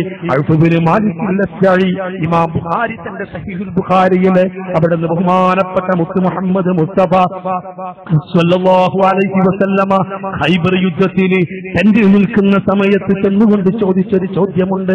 ആഖിർ സമാനിന്റെ അടയാളങ്ങൾ കണ്ടു തുടങ്ങുമ്പോ, ആളുകൾ കുഴഞ്ഞു വീണ് മരിക്കുമ്പോ, പെടുന്നനെ മരിച്ചു വീഴുമ്പോ, ആരോഗ്യമുള്ളവർ, രോഗമില്ലാത്തവർ, പ്രശ്നങ്ങളില്ലാത്തവർ, ചെറിയ കുട്ടികൾ വരെ പെടുന്നനെ മരിച്ചു വീഴുമ്പോ കസറത്തുൽ മൗതാ, പെട്ടെന്നുള്ള മരണങ്ങള് നാം കണ്ടു തുടങ്ങിയാൽ, ആഖിർ സമാനിന്റെ അടയാളങ്ങൾ കണ്ടു തുടങ്ങിയാൽ, ഓ പ്രിയപ്പെട്ട മുസ്ലിമേ, അല്ലാഹുവിന്റെ റസൂൽ പറഞ്ഞതല്ലേ, അതൊക്കെ ഇവിടെ നടക്കുമല്ലോ, പിന്നെ നമ്മളെന്ത് ചെയ്യാനാ എന്ന് ചോദിക്കുന്നവരില്ലേ? അങ്ങനെ ചിന്തിക്കുന്നവരില്ലേ? ഹബീബ് പറയുന്നു, എനിക്കൊരു ബാധ്യതയുണ്ട്, നിങ്ങൾക്കൊരു ബാധ്യതയുണ്ട്. ആഖിർസമാന്റെ ലക്ഷണം കണ്ടു തുടങ്ങിയാൽ, കാലാവസ്ഥയ്ക്ക് വ്യതിയാനം വന്നാൽ, ജലം നിന്ന് പോയാൽ, മഴ നിന്ന് പോയാൽ, കായ്ക്കനികൾ നിന്ന് പോയാൽ, എല്ലാം ആഖിർസമാന്റെ ലക്ഷണങ്ങൾ കണ്ടു തുടങ്ങിയാൽ ആർക്കും അങ്ങനെ ഒരു ചിന്തയില്ല, ആരും അങ്ങനെ പറയുന്നില്ല. ഹബീബ് പറയുന്നത് കേട്ടോ, ഇദാ റഅയ്തും ദാലിക ഫബ്ദഉ ഇലാ ദിക്രില്ലാഹി വസ്സലാത്തി വസ്സിലതി വസ്സദഖാ. ആഖിറുസമാന്റെ അടയാളങ്ങൾ കണ്ടു തുടങ്ങിയാൽ അല്ലാഹുവിനെ ഓർക്കുന്നതിലേക്ക്, ദിക്റിലേക്ക് അഭയം തേടുക, അല്ലാഹുവിനെ ഓർത്തു ജീവിക്കുക, ദിക്റുകളിലേക്ക് അഭയം തേടുക, നിസ്കാരങ്ങൾ കൃത്യമായി നിർവഹിക്കുക, എല്ലാ ബന്ധങ്ങളും ചേർക്കുക, എല്ലാ തകർന്ന് തരിപ്പണമായ ബന്ധങ്ങള്, ആടി ഉലയുന്ന ബന്ധങ്ങള്, അകന്നകന്ന് പോയ ബന്ധങ്ങള്, മതിൽ കെട്ടുകൾക്കപ്പുറത്ത് മതിൽ കെട്ടുകൾ നിർമ്മിച്ചിട്ട് അതിനപ്പുറത്ത് ബന്ധങ്ങൾ വിച്ഛേദിച്ച് കഴിയുന്ന അയൽപക്ക ബന്ധങ്ങള്, രക്തബന്ധങ്ങള്, കുടുംബ ബന്ധങ്ങള്, സുഹൃത്ത് ബന്ധങ്ങള്, ഏതെല്ലാം ബന്ധങ്ങളുണ്ടോ ആ ബന്ധങ്ങളൊക്കെ വിളക്കി ചേർക്കുക. വസ്തുലത്തി വസ്സദഖാ, ദാനധർമ്മങ്ങളിലേക്ക് അഭയം തേടുക. സർവാധിനാഥനായ റബ്ബുൽ ഇസ്സത്ത് നമ്മയൊക്കെ രക്ഷപ്പെടുത്തി തരട്ടെ. അല്ലാഹു അവന്റെ മഹദ് ഫദ്ൽ കൊണ്ട് നമ്മെ കബൂൽ ചെയ്യട്ടെ. ഹബീബ് മുത്തുനബിയോട് നമുക്കുള്ള മഹബത്ത് വർദ്ധിപ്പിച്ചു തരട്ടെ. നന്മതിന്മകൾ തൂക്കുമ്പോ, ഹബീബിലേക്ക് കണ്ണുകൾ നീളുമ്പോ, ഹബീബ് നമ്മളെ ഒന്ന് തിരിച്ചു നോക്കുന്ന പരുവത്തിൽ അല്ലാഹു നമ്മെ നന്നാക്കി തരട്ടെ. വീണ്ടും വീണ്ടും ഹബീബിന്റെ റൗദയുടെ സമീപത്തു ചൊല്ലാൻ, പച്ചക്കുപ്പയിലേക്ക് നോക്കിയിരിക്കാൻ, സലാത്തുകൾ വർദ്ധിപ്പിക്കാൻ, അവിടത്തെ കുറിച്ച് പറയാൻ അല്ലാഹു നമുക്ക് തൗഫീഖ് നൽകട്ടെ. ഞങ്ങളെയും ഞങ്ങളെ മാതാപിതാക്കള്, മശായിഖുമാര്, ഉസ്താദുമാര്, ബന്ധുമിത്രാദികള്, ഭാര്യമാര്, ഭർത്താക്കന്മാര്, സന്താനങ്ങൾ, സ്നേഹിതന്മാര്, സുഹൃത്തുക്കള്, ബന്ധുക്കള്, ഞങ്ങളെ വല്ലാതെ സ്നേഹിക്കുന്നവര്, ഞങ്ങള് വല്ലാതെ സ്നേഹിക്കുന്നവര്, ഞങ്ങൾ ദീനിന്റെ ഖാദിമീങ്ങളാണെന്ന് കരുതിയിട്ട് ഞങ്ങളോട് പ്രാർത്ഥിക്കാൻ പറയുന്നവര്, ഞങ്ങൾക്ക് ഭക്ഷണം തന്നവർ, തരുന്നവർ, ഞങ്ങളെ വല്ലാതെ സഹായിക്കുന്നവര്, ഞങ്ങളിൽ വല്ലാതെ പ്രതീക്ഷ വെച്ചവര്, ഞങ്ങളെയും അവരെയും ഒക്കെ സ്വാലിഹീങ്ങൾ ഉൾപ്പെടുത്തല്ലാ. അവരെ മുമ്പിൽ നാളെ ഞങ്ങളെ വഷളാക്കരുത് അല്ലാ, വഷളാക്കരുത് അല്ലാ. ഇജാബത്തുള്ള സദസ്സ്, ഞങ്ങളെ സദസ്സ് ഉൾപ്പെടുത്തി തരണേ അല്ലാ. അല്ലാഹുവേ, ഹബീബായ മുത്തുനബിയുടെ ഹബീബായ മുത്തുനബിയുടെ അഹ്ലു ബൈത്തിന്റെ ഹക്ക് കൊണ്ട്, അവിടുത്തെ ഹക്ക് കൊണ്ട്, അവിടുത്തെ മേൽ ചെല്ലുന്ന സലാത്തിന്റെ ഹക്ക് കൊണ്ട്, അവിടുത്തെ കുറിച്ച് പറയുന്ന മദഹിന്റെ ഹക്ക് കൊണ്ട്, അവിടുത്തെ പൊലിമകൾ പറയുന്ന വേദിയായതുകൊണ്ട് ഞങ്ങളെ നീ ഏറ്റെടുക്കണേ അല്ലാ, കബൂലാക്കണേ അല്ലാ. ഞങ്ങൾ നിശ്ചയിച്ചുറപ്പിച്ച കാര്യങ്ങൾ മുഴുവനും, ഞങ്ങൾ തീരുമാനിച്ച സംഗതികൾ മുഴുവനും നീ വിജയിപ്പിച്ചു തരണേ അല്ലാ, വിജയിപ്പിക്കണേ അല്ലാ. ഇഖ്ലാസ് കൈമുതലാക്കിയ അല്ലാ എന്ന് പറഞ്ഞ് ഞാൻ നിർത്തുകയാണ്. നമുക്ക് ദുആ ചെയ്യാൻ വേണ്ടി ബഹുമാനപ്പെട്ട തങ്ങൾ എത്തിയിട്ടുണ്ട്.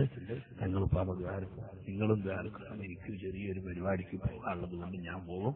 നിങ്ങളൊക്കെ ദ്വാരക്കണം. ചെറിയൊരു യാത്ര ഉണ്ടാക്കുക, മക്കളെ ആ സന്തോഷമാകാൻ വേണ്ടി നിങ്ങളൊക്കെ ദ്വാരത്തിന് പ്രത്യേകിച്ച് തങ്ങൾപ്പാപ്പന്റെ ശ്രദ്ധയിൽപ്പെടുത്തി. ആർക്ക് ഇഷ്ടപ്പെടാത്ത പറഞ്ഞു പോയെങ്കിൽ ക്ഷമിക്കണം. വസിയത്തോടുകൂടി ഞാൻ അസ്സലാമു അലൈക്കും.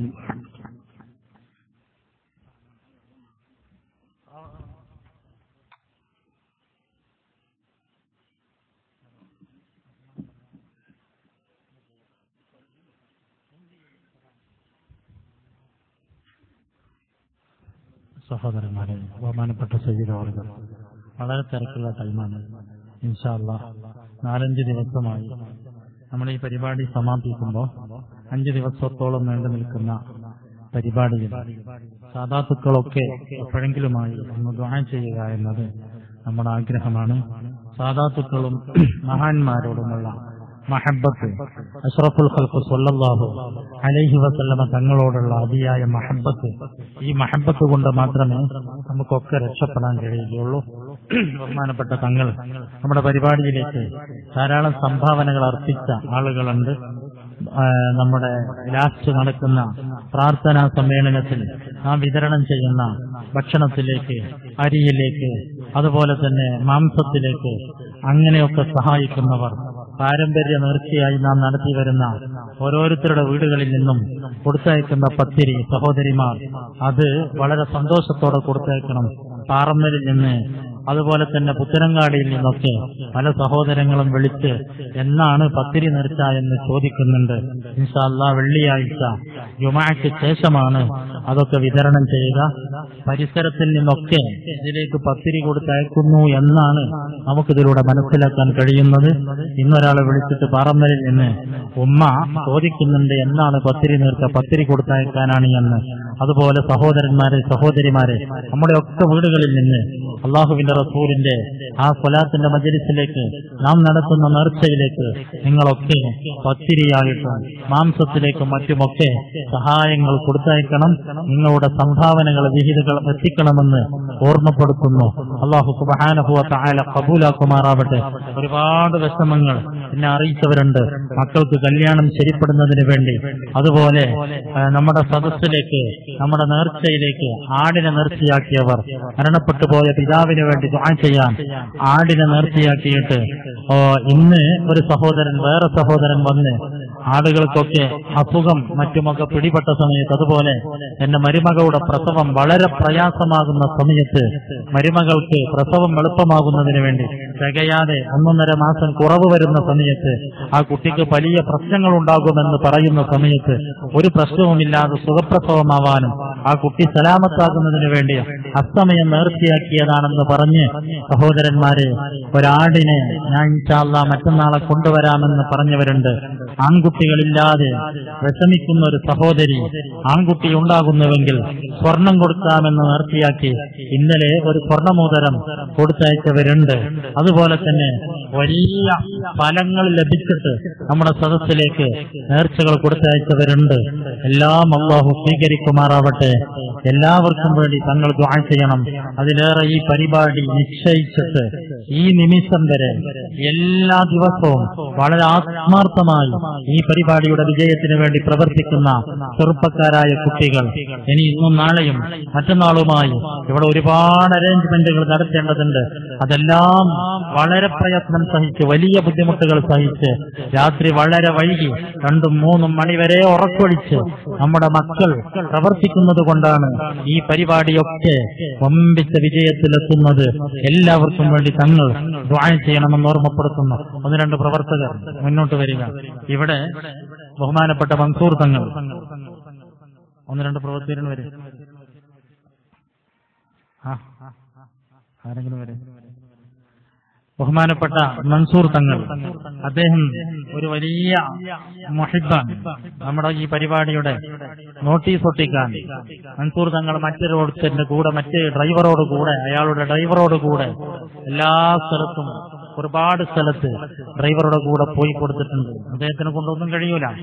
അപ്പൊ ഈ പരിപാടിയിലേക്ക് അദ്ദേഹം വലിയ ഒരു സംഭാവന, ഒരുപാട് സൂറത്തുകൾ, സൂറത്ത് മുഹമ്മദ്, അതുപോലെ തന്നെ ധാരാളം സ്വലാത്ത്, ഫാത്തിഹ, അതുപോലെ തന്നെ ഒരുപാട് മന്ത്രങ്ങൾ ഉരവിട്ട അല്പം തേന് അദ്ദേഹം ഇവിടെ കൊണ്ടുവന്നിട്ടുണ്ട്.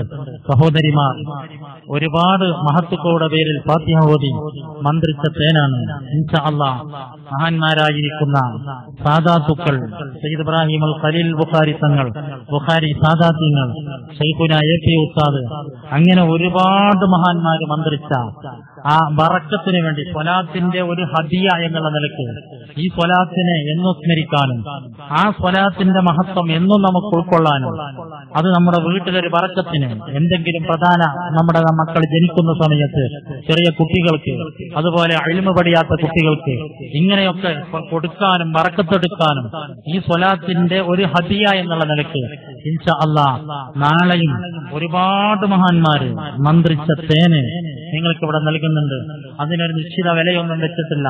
നിങ്ങൾ എന്തെങ്കിലും ആ തേന് വാങ്ങുന്നവർ തേനിന്റെ കാശ് എന്ന് പറഞ്ഞു ആ തേൻ ഇവിടെ കൊണ്ടുവന്നവർക്ക് അതിന്റെ കാശ് നമുക്ക് കൊടുക്കേണ്ടതുണ്ട്. അതുകൊണ്ട് തന്നെ തേനിന്റെ കാശ് അത് വേറെ തന്നെ നിങ്ങൾ ഏൽപ്പിച്ച് പ്രവർത്തകന്മാർ വരുമ്പോ ആ മുബാറക്കായ തേന് ഒരുപാട് മഹാന്മാരെന്ന് ഞാൻ വെറുതെ പറയല്ല, എ.പി. ഉസ്താദ്, അതുപോലെ തന്നെ സയ്യിദ് ഇബ്രാഹിം അൽ ഖലീൽ ബുഖാരി തങ്ങള്, അതുപോലെ ഒരുപാട് ബുഖാരി സാദാത്യങ്ങൾ, അതുപോലെ തന്നെ ബുഖാരിയുടെ ദർസിൽ സബക്കിൽ ബുഖാരി ദർസിൽ കൊണ്ടുപോയി വെച്ച് അതുപോലെ ഒരുപാട് മഹത്തുക്കള് ഒരുപാട് മഖാമുകളിൽ കൊണ്ടുപോയി വെച്ച തേന് ഇൻഷാ അല്ലാഹ് ഇന്നും നാളെയും ഒക്കെയായി നിങ്ങളിലേക്ക് ലഭിക്കുമ്പോ നിങ്ങൾ എന്താണ് കൊടുക്കാൻ കഴിയുന്നത് അത് കൊടുത്തുകൊണ്ട് നിങ്ങളത് വാങ്ങുക.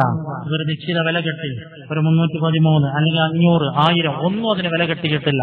അതെല്ലാവർക്കും എത്തണം കിട്ടണം എന്നതുകൊണ്ടാണ് ഒരു നിശ്ചിത വില അതിന് നിശ്ചയിക്കാത്തത്. നിങ്ങൾക്ക് ഒരു ചുരുങ്ങിയത് ഒരു 100 രൂപയെങ്കിലും കുറയാത്ത രൂപത്തിൽ കൊടുക്കാൻ കഴിയുമെങ്കിൽ നിങ്ങൾ നല്ല മനസ്സ് വെച്ചിട്ട് എത്ര കൊടുത്താലും അത് സ്വീകരിക്കും. 100 രൂപയെങ്കിലും അതിന് കൊടുത്ത് ആ ഹദിയ നിങ്ങൾ സ്വലാത്തിന്റെ ഈ മജ്‌ലിസിൽ നിന്നുള്ള ഹദിയ നിങ്ങൾ സ്വീകരിക്കണമെന്ന് ഓർമ്മപ്പെടുത്തുന്ന ഇന്ന് കുറച്ചുണ്ട് ഇൻഷാ അല്ലാഹ്. നാളെ നിങ്ങളിലേക്ക് അതുപോലെ തന്നെ മറ്റന്നാളുമൊക്കെ ആവശ്യക്കാർക്ക് നല്ല മനസ്സ് വെച്ച് അതിൽ ബർക്കത്തുണ്ട്, എന്റെ കുട്ടിക്ക് കൊടുക്കുന്നത് കൊണ്ട് നേട്ടമുണ്ട്, ഇൽമ കിട്ടും, അതുകൊണ്ട് ഓർമ്മശക്തി ഉണ്ടാകും അല്ലെങ്കിൽ ഉണ്ടാകണം, അങ്ങനെയൊക്കെ നിയ്യത്ത് വെച്ച് സ്വീകരിക്കാവുന്നവർക്ക് അത് സ്വീകരിക്കാം എന്ന് ഓർമ്മപ്പെടുത്തുന്നു. അല്ലാഹു സുബ്ഹാനഹു വ തആല ഖബൂലാക്കുമാറാവട്ടെ. അതുപോലെ തന്നെ നമ്മുടെ വാർഷികത്തോടനുബന്ധിച്ച് നമ്മുടെ പള്ളിയിൽ പഠിക്കുന്ന മുതഅല്ലിമീങ്ങൾ, മുഹയ്യിസ് സുന്ന ദർസ് വിദ്യാർത്ഥികൾ അവര് ഒരു സോവനീർ, ഒരു സ്മരണിക പുറത്തിറക്കിയിട്ടുണ്ട്. ബഹുമാനപ്പെട്ട പൊന്മള ഉസ്താദ്, അതുപോലെ തന്നെ ഏലംകുളം അബ്ദുർ റഷീദ് സഖാഫി, ഇങ്ങനെ ഒരുപാട് മഹാന്മാരായ പണ്ഡിതന്മാരുടെ പഠനാർഹമായ ഉന്നത്ത് ജമാഅത്ത് സംബന്ധമായിട്ടും അതുപോലെ നാരിയത്ത് സ്വലാത്തിന്റെ മഹത്വവും ഉത്ഭവവും എന്താണത് ആധികാരികമായി രേഖപ്പെടുത്തിയിട്ടുള്ള ലേഖനങ്ങളും മറ്റ് പലതും ഉൾക്കൊള്ളിച്ച ഒരു വലിയ വിഭവം, ഒരു സ്മരണിക, ഒരു സുവനീർ ഇൻഷാ അല്ലാഹ് നാളെ മുതൽ അതിവിടെ നിന്ന് ലഭിക്കും. നിങ്ങളൊക്കെ അതിനും തന്നെ ഒരു നിശ്ചിത വില കെട്ടിയിട്ടില്ല. എന്താ നിങ്ങളത് വാങ്ങുക, അത് എന്താ കൊടുക്കാൻ കഴിയുന്നത് കൊടുത്ത് അതും സ്വീകരിക്കണമെന്ന് ഓർമ്മപ്പെടുത്തുന്നു. എല്ലാവർക്കും വേണ്ടി ബഹുമാനപ്പെട്ട തങ്ങളോട് ഇവിടത്തെ ഭക്ഷണത്തിലേക്ക് അരി മുഴുവനും ഏറ്റെടുത്തത് ഒരു സഹോദരനാണ്. അതുപോലെ 1 കിൻഡൽ ഇറച്ചി, 1/2 കിൻഡൽ ഇറച്ചി, 25 കിലോ ഇറച്ചി, 10 കിലോ ഇറച്ചി അങ്ങനെയൊക്കെ തന്നവരുണ്ട്.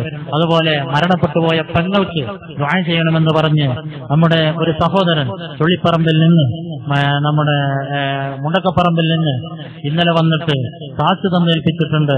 മരണപ്പെട്ടവർക്ക് വേണ്ടി, ഭർത്താവിന് വേണ്ടി, ഉമ്മാക്ക് വേണ്ടി, ഉപ്പാക്ക് വേണ്ടിയൊക്കെ ദുആ ചെയ്യാൻ വേണ്ടി ഏൽപ്പിച്ചവരുണ്ട്. ബ്ലഡ് ക്യാൻസർ പിടിപെട്ടവർ, അതുപോലെ ഗർഭപാത്രത്തിൽ മുഴ വന്നവർ, അങ്ങനെ വിവിധങ്ങളായ പ്രശ്നങ്ങൾ, ഇപ്പൊ ബേബി ഹോസ്പിറ്റലിൽ ബ്ലോക്കായി ഇപ്പോൾ അഡ്മിറ്റായി കിടക്കുന്നവർ പ്രത്യേകം ദുആ ചെയ്യാൻ വേണ്ടി പറഞ്ഞിട്ടുണ്ട്. ബഹുമാനപ്പെട്ട തങ്ങളോട് അതൊന്നും വിശദീകരിക്കേണ്ടി വരില്ല. എല്ലാവർക്കും വേണ്ടി ബഹുമാനപ്പെട്ട തങ്ങൾ ദുആ ചെയ്യും. ഈ പരിപാടിയൊക്കെ വളരെ ഭംഗിയായി നടത്താൻ എല്ലാ അർത്ഥത്തിലും സഹായിക്കുന്ന ഈ നാട്ടുകാർ, ഇവിടെയുള്ള എല്ലാവരും ഇതിനോട് സഹകരിക്കുന്നുണ്ട്. അതിലേറെ നമ്മുടെ കമ്മിറ്റി കാരണവന്മാർ, ഉമറാക്കൾ, ചെറുപ്പക്കാർ ഇതൊരാഘോഷമായി ഏറ്റെടുത്ത് കാര്യങ്ങളൊക്കെ വളരെ ഭംഗിയായി ചെയ്യുന്ന പ്രിയപ്പെട്ട ചെറുപ്പക്കാർ, അതുപോലെ തന്നെ ഒരുപാട് സഹോദരിമാർ. എനിക്കവരോട് ഓർമ്മപ്പെടുത്താനുള്ളത്, നല്ല ഉദ്ദേശത്തോടെ ഔറത്ത് മറച്ച് അള്ളാഹുവിനെ ഭയപ്പെട്ട് ഈ സദസ്സിൽ നിന്ന് എനിക്ക് ഈമാൻ ഉണ്ടാക്കണം, തഖ്വ നേടിയിട്ട് പോകണം എന്ന നല്ല ഉദ്ദേശത്തോടുകൂടെ വരുന്ന സഹോദരിമാർ, ഉമ്മമാർക്കും ഇവിടെ വരുന്ന സഹോദരിമാർക്കും സൗകര്യങ്ങൾ ഏർപ്പെടുത്താൻ വോളണ്ടിയേഴ്സ് ആയിട്ട് പ്രവർത്തിച്ച് കച്ചേര നിരത്തിക്കൊടുത്ത് വയസ്സായ ഉമ്മമാരെ സ്വീകരിച്ചിരുത്തി വളരെ അച്ചടക്കത്തോടെ ഇതിനുവേണ്ടി പ്രവർത്തിക്കുന്ന ചെറുപ്പക്കാരികളായിരിക്കുന്ന സഹോദരിമാരുണ്ട്. എല്ലാവർക്കും വേണ്ടി തങ്ങൾ ആത്മാർത്ഥമായി ദുആ ചെയ്യണമെന്ന് ഓർമ്മപ്പെടുത്തുന്നു. തങ്ങളുടെ പിതാവ്, അവരുടെ പിതാമഹന്മാർ, മൻസൂർ തങ്ങളുടെ അജ്ദാദ്, അവരുടെ ഉമ്മമാർ, എല്ലാവരുടെയും പൊരുത്തം ഈ സദസ്സിന് അല്ലാഹു നൽകുമാറാവട്ടെ. എല്ലാവരുടെയും പൊരുത്തം, അഹ്ലു ബൈത്തിന്റെ പൊരുത്തം ഈ സദസ്സിന് അല്ലാഹു നൽകുമാറാവട്ടെ. ഈജിപ്തിൽ ഏറ്റവും അധികം സ്വലാത്ത് പ്രചരിപ്പിക്കാനും സ്വലാത്ത് സർവ്വ സ്ഥലങ്ങളിൽ സ്ഥാപിക്കാനും എന്ന് വെക്കണ്ട, ഒരു വെള്ളിയാഴ്ച രാവ് സ്വലാത്ത് തുടങ്ങിയാൽ വെള്ളിയാഴ്ച ജുമുഅ വരെ വളരെ ഭംഗിയിൽ ആത്മാർത്ഥമായി സ്വലാത്തിന് വേണ്ടി ജീവിച്ച് മരിച്ചുപോയ വലിയൊരു മുഹിബാണ്, ആശിഖാണ് അബ്ദുല്ലാഹി സൂനി റഹിമഹുല്ലാ. മഹാനായിരിക്കുന്ന അബ്ദുൽ വഹാബ് സഅറാനി റഹിമഹുല്ലയുടെ തൊട്ടരികിൽ ഒരു മൂലയിൽ മറപെട്ട് കിടക്കുന്നുണ്ട് ഒരുപാട് മഹാന്മാർ. ഇമാം ബുൽഖീനി റഹിമഹുല്ലാ, ഇമാം സുയൂത്തി റഹിമഹുല്ലാ, അതുപോലെ തന്നെ മഹാനായ അബ്ദുൽ വഹാബ് സഅറാനി റഹിമഹുല്ലാ പോലത്തവരൊക്കെ അദ്ദേഹത്തിന്റെ മജ്‌ലിസിൽ പങ്കെടുക്കലുണ്ടായിരുന്നു. ഇത്രമാത്രം സ്വലാത്തിന് ഖിദ്മത്ത് ചെയ്ത, ഹബീബിനെ മഹബ്ബത്ത് വെച്ച വലിയൊരു മുഹിബ്ബിനെ ഈജിപ്തിൽ നമുക്ക് കാണാൻ കഴിയില്ല എന്ന് ചരിത്രം രേഖപ്പെടുത്തുന്നുണ്ട്. അബ്ദുല്ലാഹി സൂനി റഹിമഹുല്ലാ, അവരുടെ ബറക്കത്ത് ഈ സ്വലാത്തിന്റെ മജ്‌ലിസിന് അല്ലാഹു നൽകുമാറാവട്ടെ. അവരുടെ പേരിൽ നിങ്ങൾ ഫാത്തിഹ ഓതണം, സ്വലാത്ത് ധരിപ്പിക്കണം. എല്ലാവരോടും ഞാൻ പറയുന്നു, മറ്റന്നാളത്തെ പരിപാടി കഴിയുന്നത് വരെ നമുക്കൊരു പ്രയാസവും ഒരു നിലക്കും ഉണ്ടാവാൻ പാടില്ല. ആ നിയ്യത്തോടുകൂടെ നിങ്ങളെല്ലാവരും ആത്മാർത്ഥമായി സ്വലാത്ത് ചൊല്ലി മഹാന്മാരെ മഹബത്ത് വെച്ച് അവരെ വസീലയാക്കി ഈ പരിപാടിയുടെ വിജയത്തിന് വേണ്ടി പ്രവർത്തിക്കുകയും പ്രാർത്ഥിക്കുകയും ചെയ്യണമെന്ന് ഓർമ്മപ്പെടുത്തുകയാണ്. ഞങ്ങൾ എല്ലാവർക്കും വേണ്ടി ദുആ ചെയ്യുന്നു. അല്ലാഹു ഖബൂലാക്കുമാറാവട്ടെ. ഈ പരിപാടി കഴിഞ്ഞതിന് ശേഷം ഇന്നലെ നമ്മളൊന്ന് മീറ്റിംഗ് കൂടി. അതുപോലെ ഞാൻ ചെറിയ കുട്ടികളോട് FDSന്റെ SSFന്റെ ഒക്കെ ചെറിയ കുട്ടികളോട്, മദ്രസയിൽ പഠിക്കുന്ന മുതിർന്ന ആൺകുട്ടികളോട്, നിങ്ങളൊന്ന് പള്ളിയിൽ വരണം. ചെറിയൊരു ഖിദ്മ നിങ്ങൾ ചെയ്തു തരേണ്ടതുണ്ട്. നിങ്ങൾ ചെയ്യേണ്ട ഖിദ്മയാണ്. വലിയവര്, അതായത് സംഘടനാ പ്രവർത്തകരായ ആളുകൾ, അതുപോലെ തന്നെ മദ്രസയിലെ മുതിർന്ന ആൺകുട്ടികൾ, ഇവരൊക്കെ ഒന്ന് പള്ളിയിൽ കയറിയിട്ട് ഒരു 10 മിനിറ്റ് ഒരു സേവനം, അല്ലാഹുവിന്റെ റസൂലിന്റെ ഈ മജ്‌ലിസിന് വേണ്ടിയുള്ള ഒരു ഖിദ്മത്ത്, നിങ്ങളുടെ ഖിദ്മത്ത് ആവശ്യമുണ്ട്. നിങ്ങൾ പള്ളിയിൽ വരണമെന്ന് ഓർമ്മപ്പെടുത്തുന്നു. ബഹുമാനപ്പെട്ട തങ്ങൾ എല്ലാവർക്കും വേണ്ടി ദുആ ചെയ്യുക. ആ തേന് കൊണ്ടുവരാം. ആരെങ്കിലും ഒരാൾ വരും. അതുണ്ടോ? ആ തേനെടുത്തിട്ട് ഈ സ്ത്രീകളെ